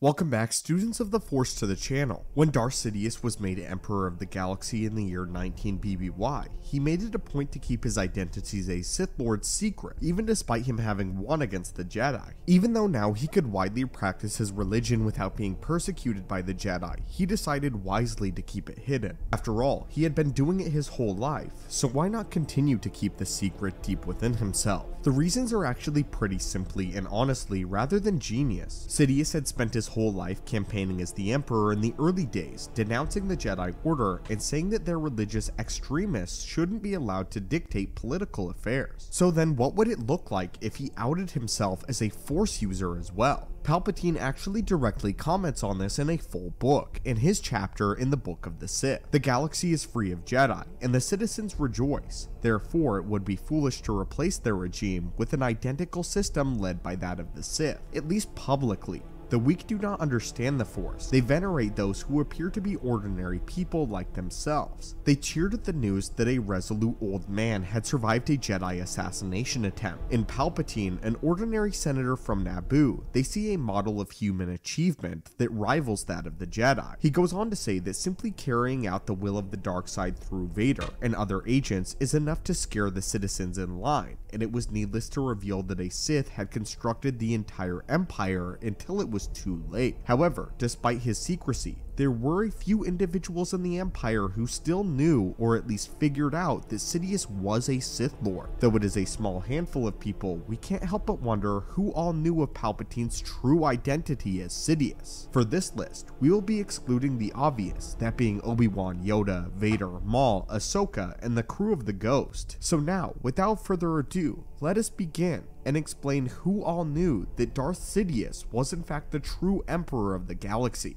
We will start with one that we have actually covered before, which is why 2 royal guards that had accompanied Darth Vader and Sidious when they crash landed on the world of Ryloth in the novel Lords of the Sith knew that Palpatine was a Sith. One of these royal guards had actually been a clone from the Grand Army of the Republic, who had risen in the ranks and in favor of Sidious and became the captain of his royal guard. For more information on him though, be sure to check out our video on the clone that Palpatine actually cared about. Anyway, both of these royal guards actually witnessed Palpatine use the Force and even saw him draw upon his lightsaber. In the book, the 4 of them are ambushed by Ryloth freedom fighters when deep in the jungle, and they were all forced to defend themselves, although only a single royal guard was needed to turn the tides of entire battles, and not to mention Lord Vader was among them. There were simply too many in the ambush for one to be doing their part. Not to mention, Palpatine didn't plan on leaving any survivors anyway, so witnessing this wasn't a problem. Using his Force lightning and actually drawing upon his blade, he, Vader, and the 2 guards fought and slew every single one of the attackers. The royal guards were trusted enough by Sidious that they wouldn't say anything, not even to one another. Therefore, it is implied that many of the Red Royal Guards knew that Palpatine was in fact a Sith Lord. Next up is Mas Amedda. As Vice Chancellor of the Republic, it was Mas Amedda that was a highly loyal underling to Darth Sidious, and would often be his cover when Sidious had to go do Sith Lord business. Amedda retained his power whenever the Republic transitioned to the Empire, serving as the Grand Vizier in the Imperial Ruling Council. After the Emperor was killed in 4 ABY, Mas Amedda essentially took up as the ruling figurehead of the Imperial remnants, but was not exactly up to par when it came to ruling the Empire as Palpatine had been. Following the final War of the Rebellion on Jakku in 5 ABY, Mas Amedda surrendered the Empire to the New Republic by signing the Galactic Concordance. The Imperial government on Coruscant was replaced by a powerless provisional government with Mas Amedda as its nominal leader. Alongside his political leaders that also knew of Darth Sidious's true identity was Sly Moore, who was the bald, white-skinned Umbarian female that was often seen accompanying Palpatine and his entourage. Sly Moore was actually Force-sensitive herself,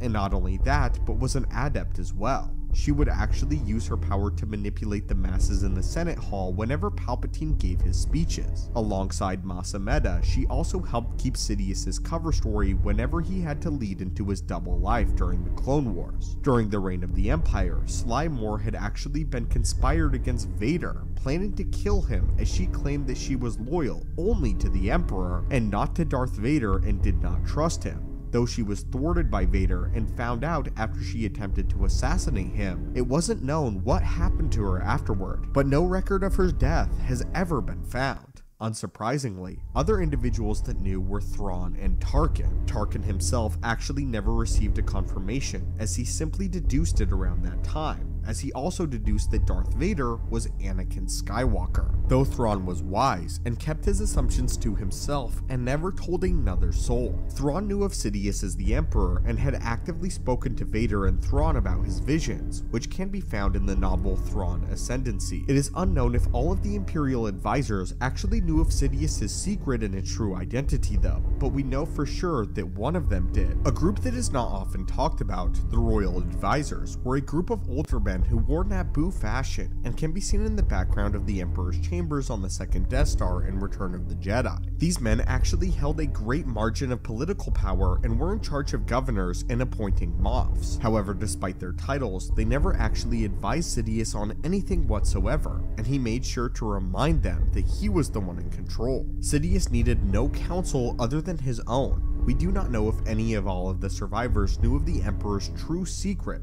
but we do know again that one did. This advisor's name was Yupe Tashu, who was actually a dark side scholar and a Sith cultist, though he did not have the power of the Force himself. That actually concludes our list. What's surprising about this is exactly how few people actually knew that Palpatine was in fact a Sith Lord, as it's roughly the same amount of people that knew that Darth Vader and Anakin Skywalker were one and the same. This is a very well kept secret within even the ranks of the Empire, and this is something that was exceedingly well kept. Others have speculated, such as Mon Mothma and Bail Organa, knowing that Sidious was in fact a Dark Lord, with Bail Bail perhaps hearing it from either Yoda or Obi-Wan, and Mon Mothma perhaps hearing it from the crew of the Ghost. Though we can't say for sure, as the Rebel Alliance was most likely in the dark about this information. But what do you think, friends? Our Emperor Sheev Palpatine is one of the most powerful Sith Lords in galactic history, and is arguably one of the most powerful individuals in all of the Skywalker lore. Not only is he an incredibly powerful Force user and lightsaber combatant, but he is an incredibly influential political figure who has the ability to bend entire governments to his will. Needless to say, there is not a lot that Palpatine feared. He is a cunning tactician and master strategist, in addition to one of the most talented Sith alchemists of his day, talented in the Sith practices of both old as well as new,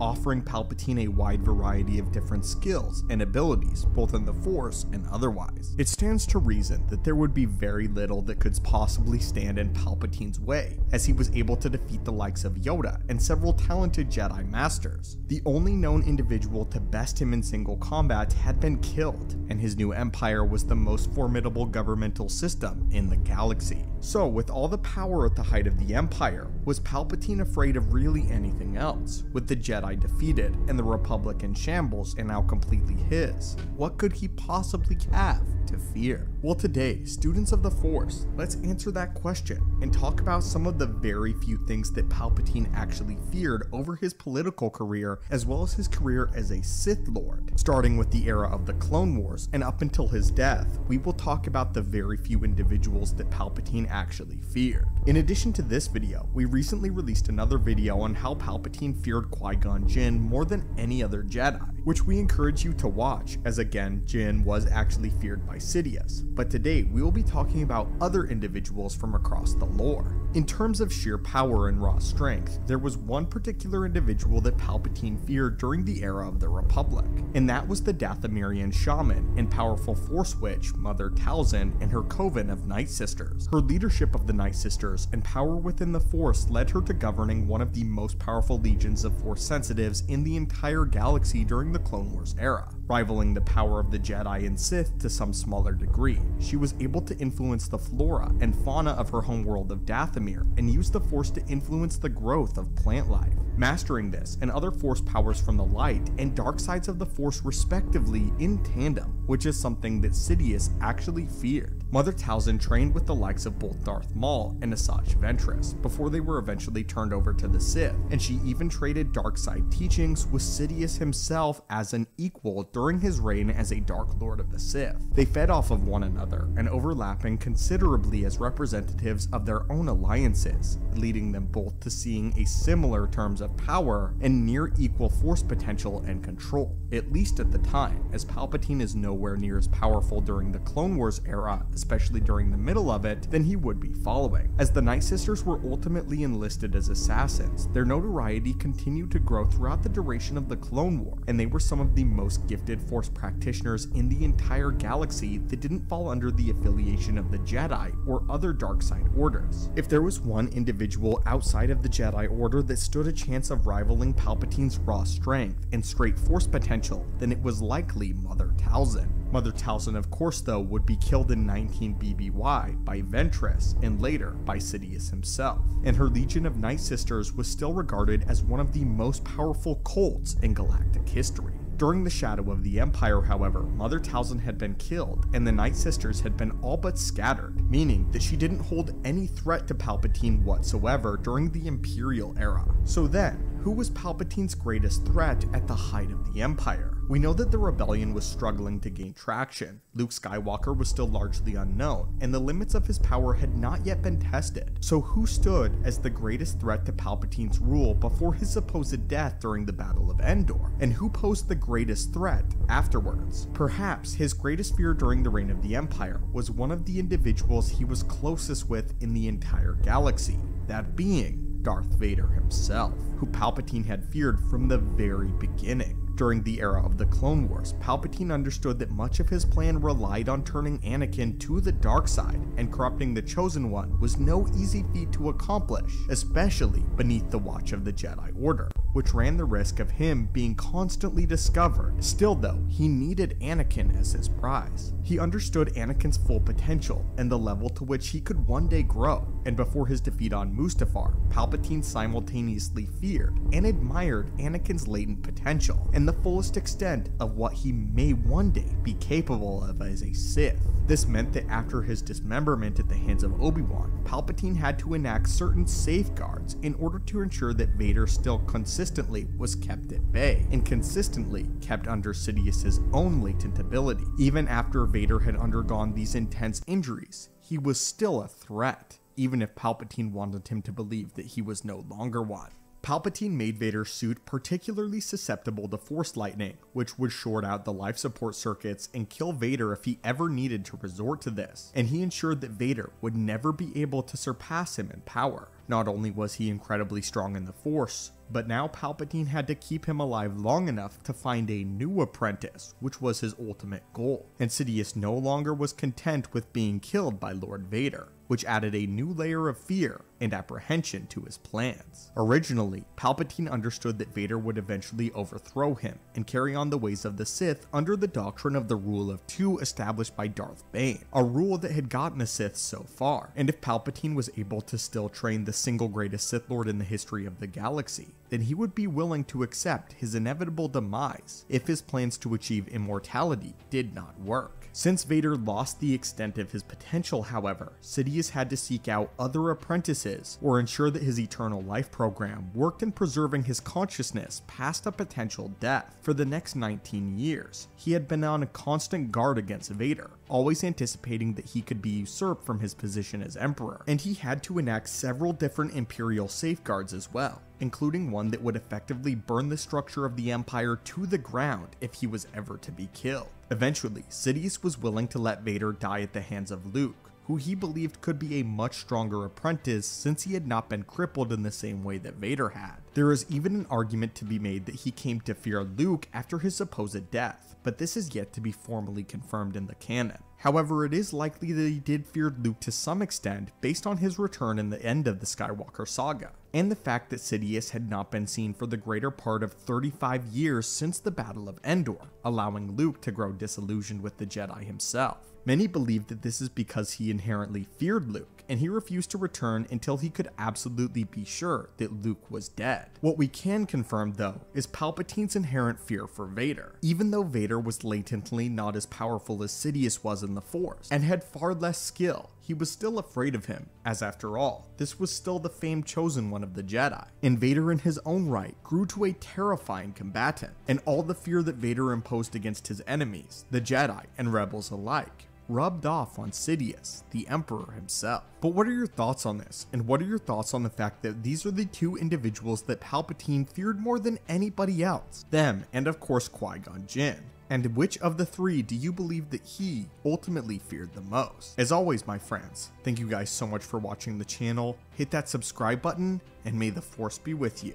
The Dark Lords of the Sith, Darth Nihilus and Darth Sidious, belonged to two totally different eras in Star Wars. However, they held a deep connection and similarity to one another. In terms of command over raw force energy, Darth Nihilus and Darth Sidious are extremely similar, with their only equals perhaps again in raw force energy being the Knight Revan and the Chosen One Anakin Skywalker. But there is an even stranger connection between Nihilus and Sidious despite their raw potential in the darkness. A connection that was only highlighted during their deaths. If we remember back to Return of the Jedi, after Darth Vader throws Darth Sidious down the reactor shaft, we see a gigantic explosion of blue energy. This phenomena in the Star Wars universe being something that is known as a dark side burst, something that is only achieved through extremely powerful dark side wielders and Sith Lords, but most notably with those Sith Lords that have a huge amount of uncontained and uncontrolled dark side energies within their bodies. Thus why someone like Dooku, who vastly controlled his dark side power, did not display this phenomena following his death. A dark side burst was described as, quote, a burst of dark side energy occasionally occurred when a powerful Sith or Dark Jedi was killed. The resulting shockwave was sometimes very powerful, Other times, it was a simple dissolving of physical matter. In the case of Darth Sidious, this dark side burst was extremely impressive. At the point of his death, all of this raw dark side energy resulted in a gigantic explosion, the explosion that we witnessed at the end of Return of the Jedi. Sidious, though, was not the first one to display this explosion-like phenomena. The first one that we know about in Star Wars mythos was Darth Nihilus. However, Nihilus's was very different. When Darth Nihilus was defeated by Mitra Surik, he was consumed by a small burst of scarlet energy, not blue energy. But with their death, something peculiar occurred within the Force itself, as the dark side seemed to linger longer and more powerful, but only for a moment. In the case of Darth Sidious's death, though, this lingering dark side energy was permanent, as the planet of Endor actually became a dark side nexus solely because Darth Sidious was killed there. Again though, because of this unchecked dark side rage within Sidious and Nihilus, both of them somewhat displayed this phenomena. I would briefly like to explain what I mean by raw dark side energy. As I briefly mentioned earlier, someone like Dooku vastly controlled his powers in the dark side of the Force and himself overall. Darth Vader was also an example of someone who had great power but still learned to control that power. On the other hand, a character such as Starkiller is someone else with raw intense dark side energies within their body, energy left unchecked. And upon Starkiller or Galen Merrick's death, he also displayed something similar, but that's a topic for another video. Anyway guys, what are your thoughts on this connection between Darth Sidious and Darth Nihilus, and how both Sith Lords, extremely rarely I may add, both displayed this phenomena upon their death? Thank you guys so much for watching. May the Force be with you, and have a great day. Dark Lord of the Sith for over 4 decades and Emperor of the Galactic Empire, Palpatine is an individual who requires no introduction inside or outside of the Star Wars universe. He is one of, if not the most powerful Sith Lord who has ever lived. Palpatine's cunning and command over the dark side of the Force has brought millions to their knees, as well as their feet, as they cheered at his mighty power and influence. But naturally, when one is shrouded by great darkness, many facts about them are lesser known, and today we will count down 10 crazy facts about Palpatine. Number 10. He was born and raised on Naboo, the same planet we see in The Phantom Menace, and the same planet both Padme Amidala and Jar Jar Binks originate. Palpatine was born to a wealthy and powerful household. That being said, although among the most influential members of Naboo, they were far from the most powerful. At a young age, Palpatine implored his father to become involved in politics, reaching for power even before claiming the title of Sith Lord. Because his family initially refused his wishes, Palpatine grew to despise them, particularly his father, who he deemed weak. Number 9. He doesn't believe the Sith should acquire lightsabers, and sees himself as above them. Although Palpatine uses and has several lightsabers in his possession, according to him, he only continues to use the weapon as an insult to the Jedi, showing the Jedi he is superior with the weapon despite the fact that he doesn't even need it. To put it simply, Palpatine believes his Force abilities are more than enough to handle any opponent. After his rise as Emperor and Jedi became a more rare occurrence in the galaxy, Palpatine began using the weapon less and less, although he always had at least one on him at all times. Despite his views on the weapon, his lightsabers were constructed using the finest materials and outfitted with an electrum trim, a rare metal used in jewelry in the Star Wars universe. And although it was not his favorite pastime, Palpatine grew to be a master duelist. Number 8. In Legends continuity, Palpatine never planned on being overthrown, or even dying. After his apparent death over Endor, it was revealed years later the spirit of Palpatine discovered how to return from the dead. It was also revealed for decades Palpatine had amassed an army of clones of himself, so that he could possess them and essentially rule the galaxy forever. Although originally Vader was intended to one day overthrow him and the rule of two continue, after his injuries on Mustafar, Palpatine determined he would never be powerful enough to destroy him. Number 7. Palpatine may have inadvertently created Anakin with his Master Plagueis. While Palpatine was off rising through the ranks of the Senate, his Master Plagueis was desperately trying to learn how to create life in an attempt to live forever. Plagueis eventually achieved this through manipulating the midichlorians. When Palpatine met with his master, he had grown weary of his obsession with life and death, but was silenced when he witnessed Plagueis actually bring someone back from the dead. Together, the two Sith then began a ritual that sent large amounts of darkside energy throughout the galaxy. This ritual successfully managed to cloud the view of the Jedi and diminish their ability to use the Force. However, the Force itself retaliated, creating a being born purely out of it that one day was destined to finally destroy the Sith. That being's name was Anakin Skywalker. Number 6. In canon, Palpatine originally wanted Mother Talzin as his apprentice. Before he would take Mother Talzin's son Maul as his apprentice, he arrived on Dathomir to ask Talzin to join him. The two for a time actually got along quite well as their ambitions were similar, but it became noticeably apparent Palpatine was far more powerful than the Night Sister. It was also clear the two wielded similar but yet different versions of the Force, as Talzin was more ritual oriented and Palpatine commanded more raw power in the dark side. After seeing Maul, Palpatine requested he take the boy as his apprentice instead of Talzin, but still offered her a role and power in his new empire. Partially out of lust for the power and fear of Palpatine, Talzin agreed. Number 5. Palpatine was compelled to murder his entire family before becoming a Sith Lord. As a younger man and student, Palpatine met Higo Damask, who was secretly the Sith Lord Darth Plagueis. Over several years, Palpatine and his father had argued and fought over the future of Naboo and politics, debating whether it should join the larger government of the Republic or remain more isolated. When Naboo was nearing a new election, Palpatine's father sent him away, and concerned, Palpatine reached out to Plagueis, as the two had become close friends. After discovering this, and Plagueis' own role in the election, Palpatine's father, along with his family, personally ventured to Palpatine, ordering him to remove himself and study even farther from home. As the two began to argue profusely, Palpatine's father confessed he wished Palpatine was dead, and that he should have killed his son long ago. Finally embracing the darkness within him, Palpatine used the Force to massacre his entire family as a result. Following the murders, Palpatine again reached out to Plagueis, who revealed all to him and informed him about the Order of the Sith and opportunity to achieve unlimited power. Number 4. He stopped caring about the Empire after becoming Emperor. After Palpatine took control of the galaxy and the Jedi seemingly died out, for the first few years, Palpatine was a more present ruler, but as time progressed, he began becoming bored with his position of power. At one point, Palpatine was wandering the halls of an Imperial stronghold, wondering what his master would have thought of ruling, as he found it mundane. Palpatine would later confess he was a machine built and designed to conquer the galaxy, but never rule it. As more time passed, he became more and more reclusive, spending days practicing with his Force abilities and next to no time governing the galaxy. Number 3. He wore Sith robes when declaring himself the new Emperor. Following his duel with Mace Windu, Palpatine explained his disfigured face as an assassination attempt, and that because the Jedi proved themselves traitors, he deemed it necessary to become the new Emperor.